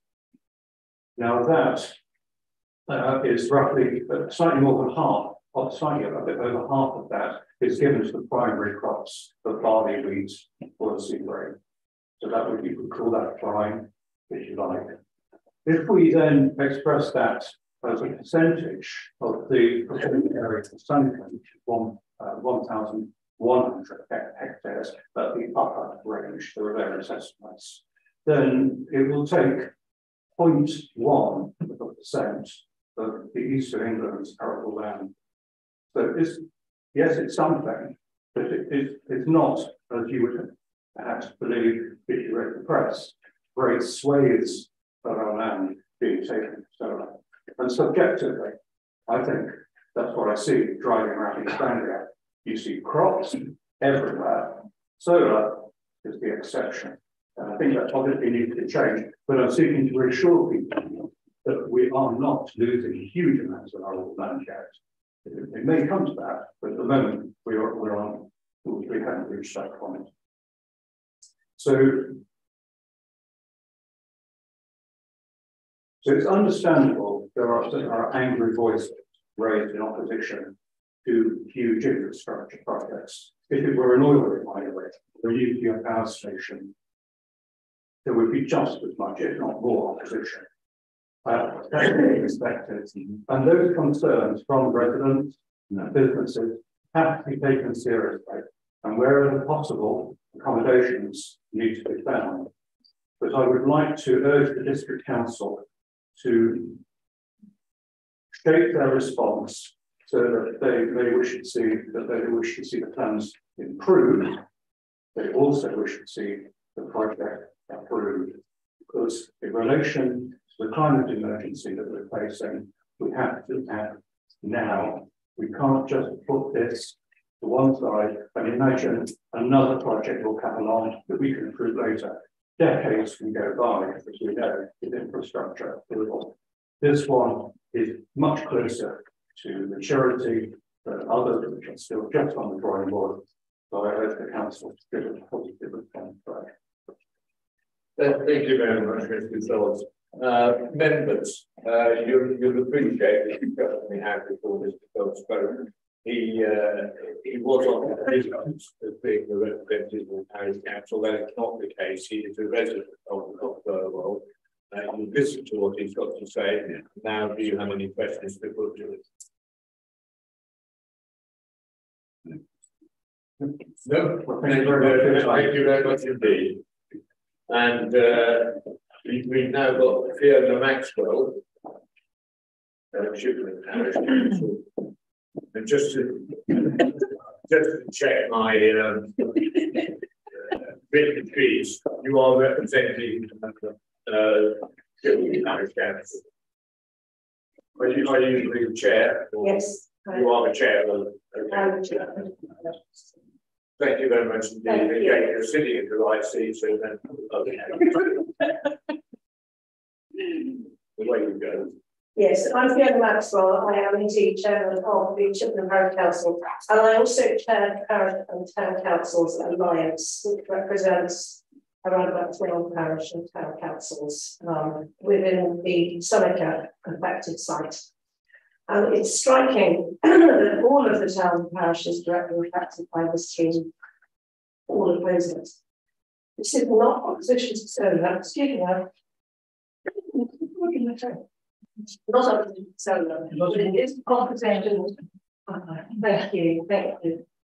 It is opposition to this scheme. In its efforts to create a scheme big enough to qualify for a DCO, Seneca has identified several very spread out sites. This has the effect of encircling our villages with an industrial power plant. The cumulative impact is serious and detrimental to our villages, our surroundings, and to our residents. This spread out scheme has not evolved in a way sympathetic to our environment or even taking account of it, but simply where Seneca had found landowners close enough to the grid who were willing to allow the use of their land.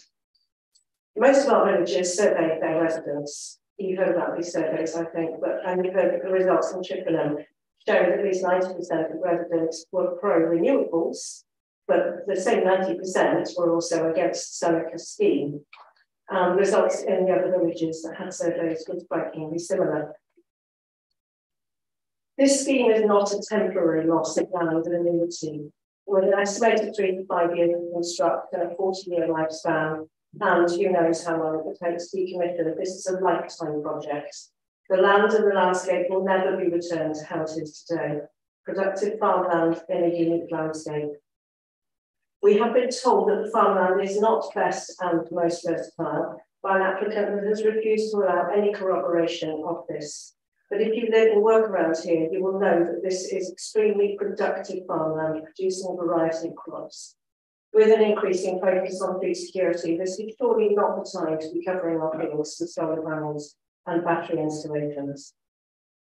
Site visits, which are still ongoing, one this afternoon again, with the examining authority and Seneca have underlined that many of the roads required for construction are unfit for this purpose, too narrow and winding, and many using roads through the villages.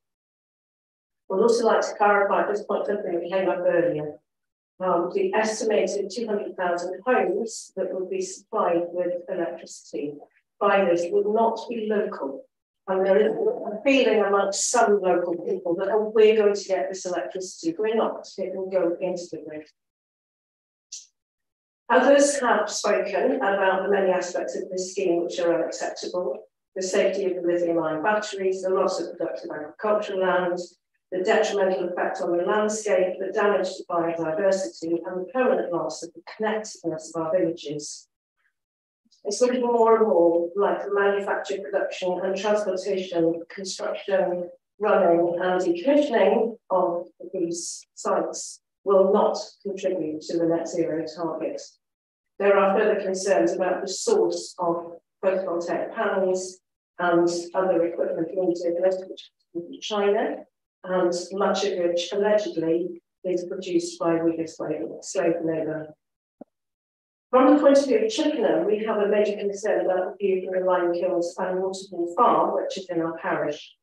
That was talked about earlier by representing racing. Will have an impact on the racing industry, and that will have an impact on our village and our local villages because so many people are involved in the business.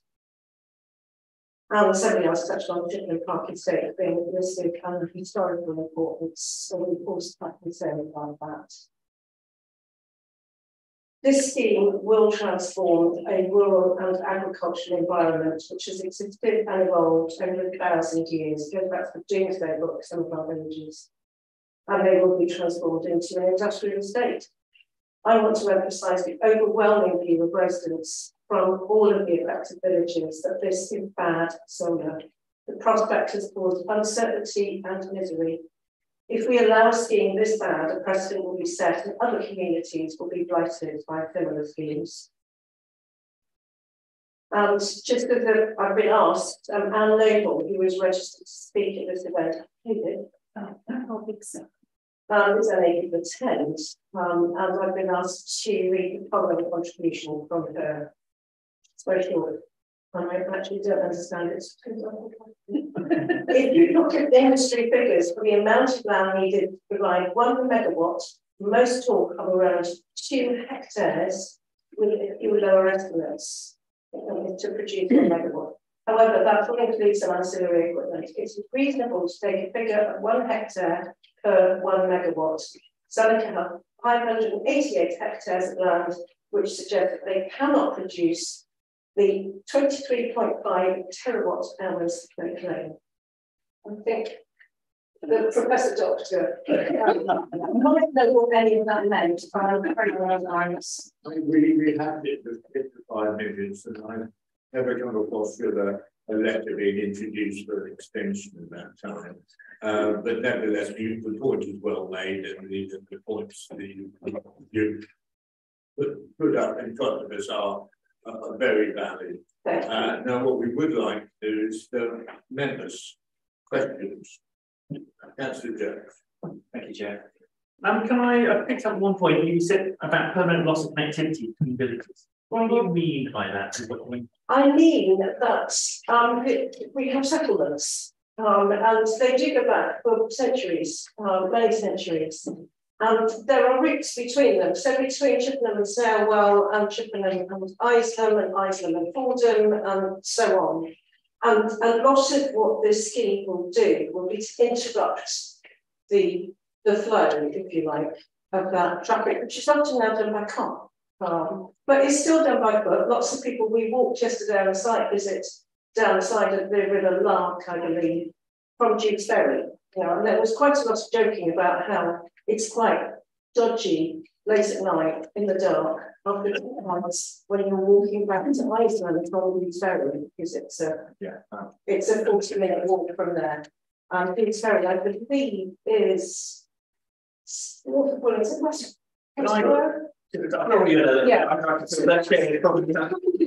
About interconnectors, and that has the geography of the riverbank is through Ferry and I. I'm just making the point about people to villages.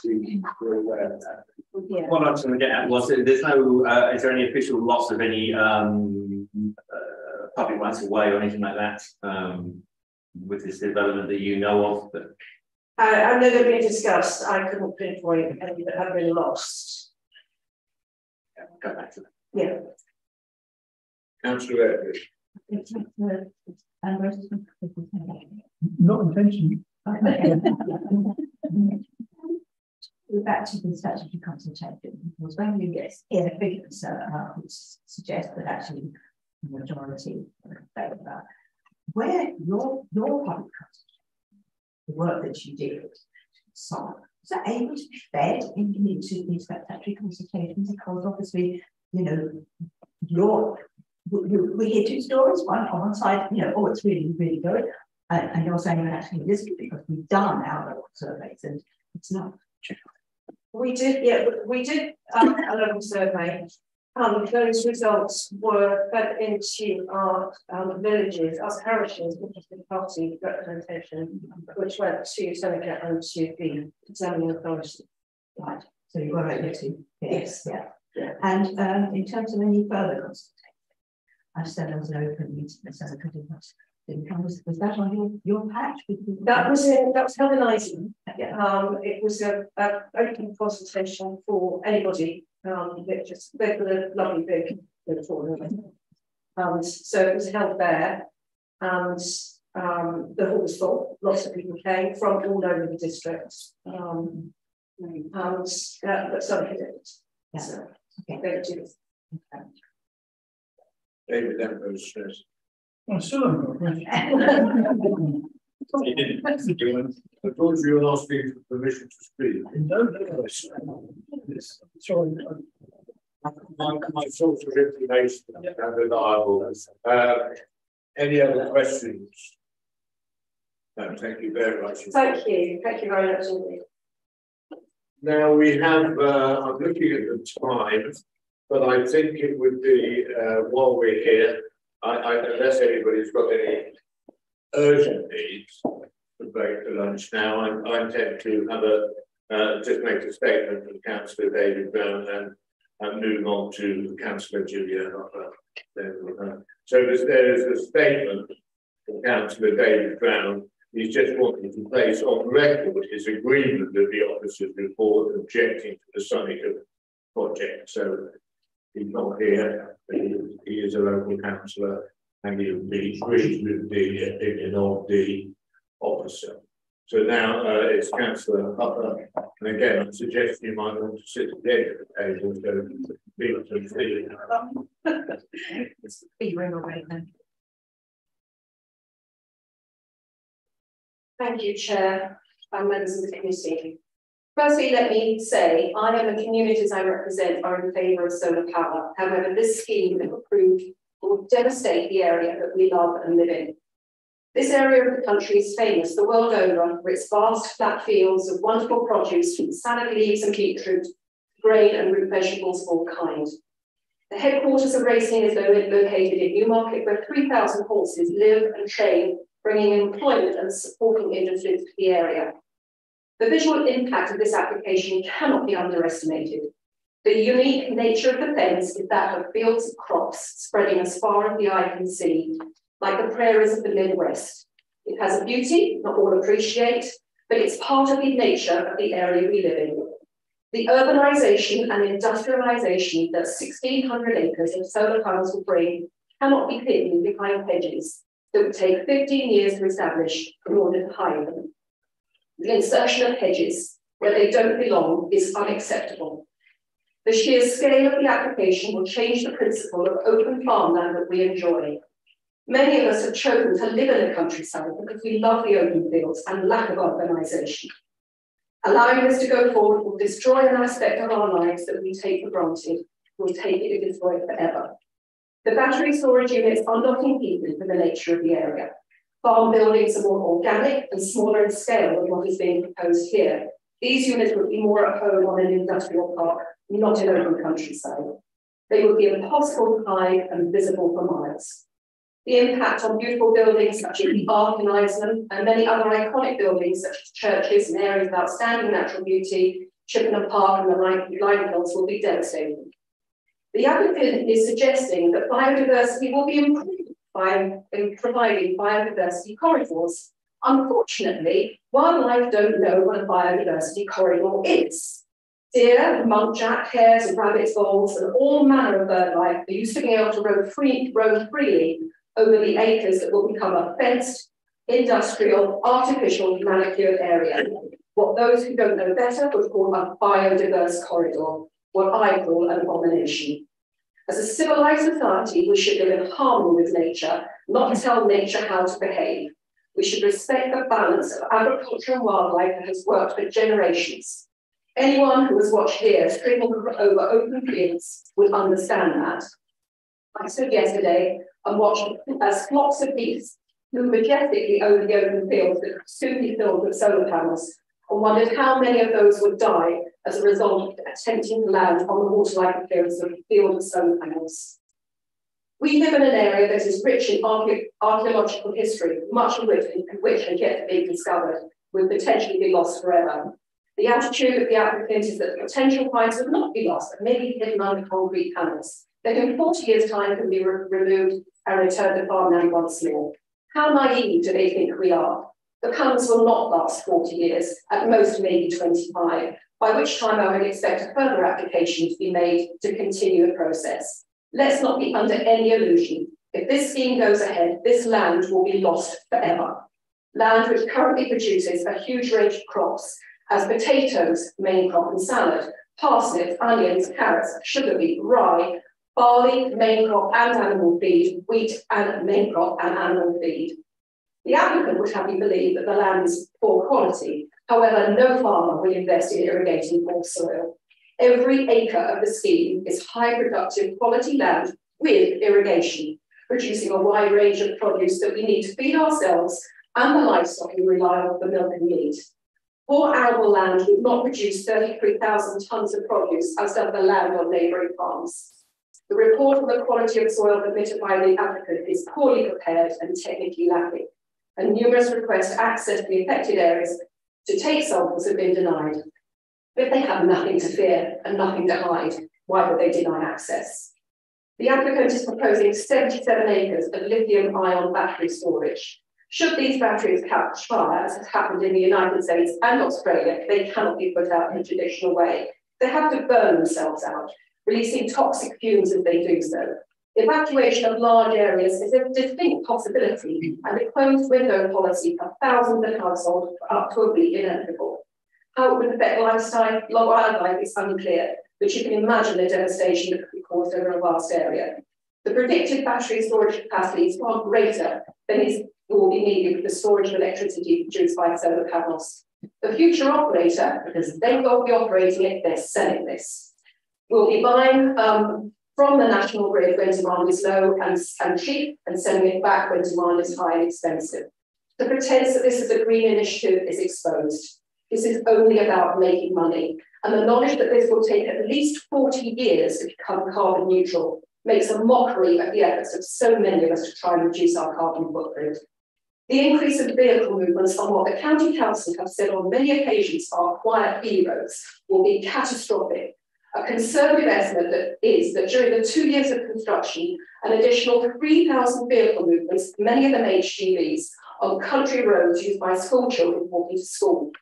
Why at a time when we were trying to encourage people to get out of their cars and use their bicycles, would we make the roads more dangerous and pollute the air, not only with exhaust fumes, but untold quantities of particulates of harmful construction materials?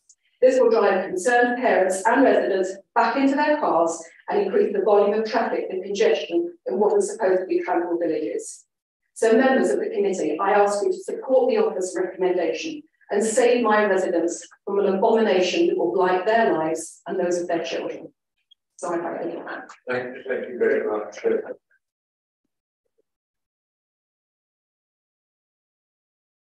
Your point of view, you rushed through that, so I'll give you 10 seconds before you answer a question.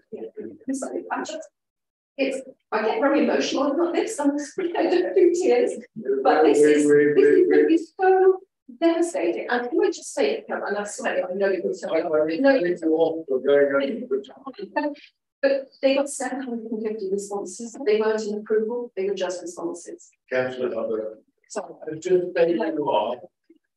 The other councillors may well want to ask a question. And councillors. I don't think you do.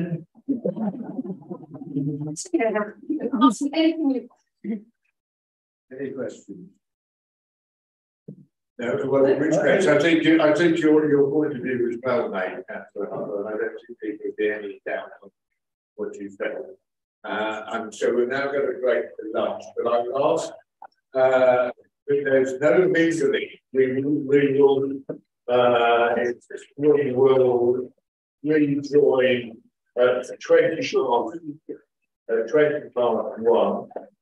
And will officers keep away from members, and members of the public keep away from any councillors, because we should not have any contact during the lunch break. So it's very until to me, and I turn my back if possible, because it's the way it has to be. So if we're going to break down and the meeting is until 1.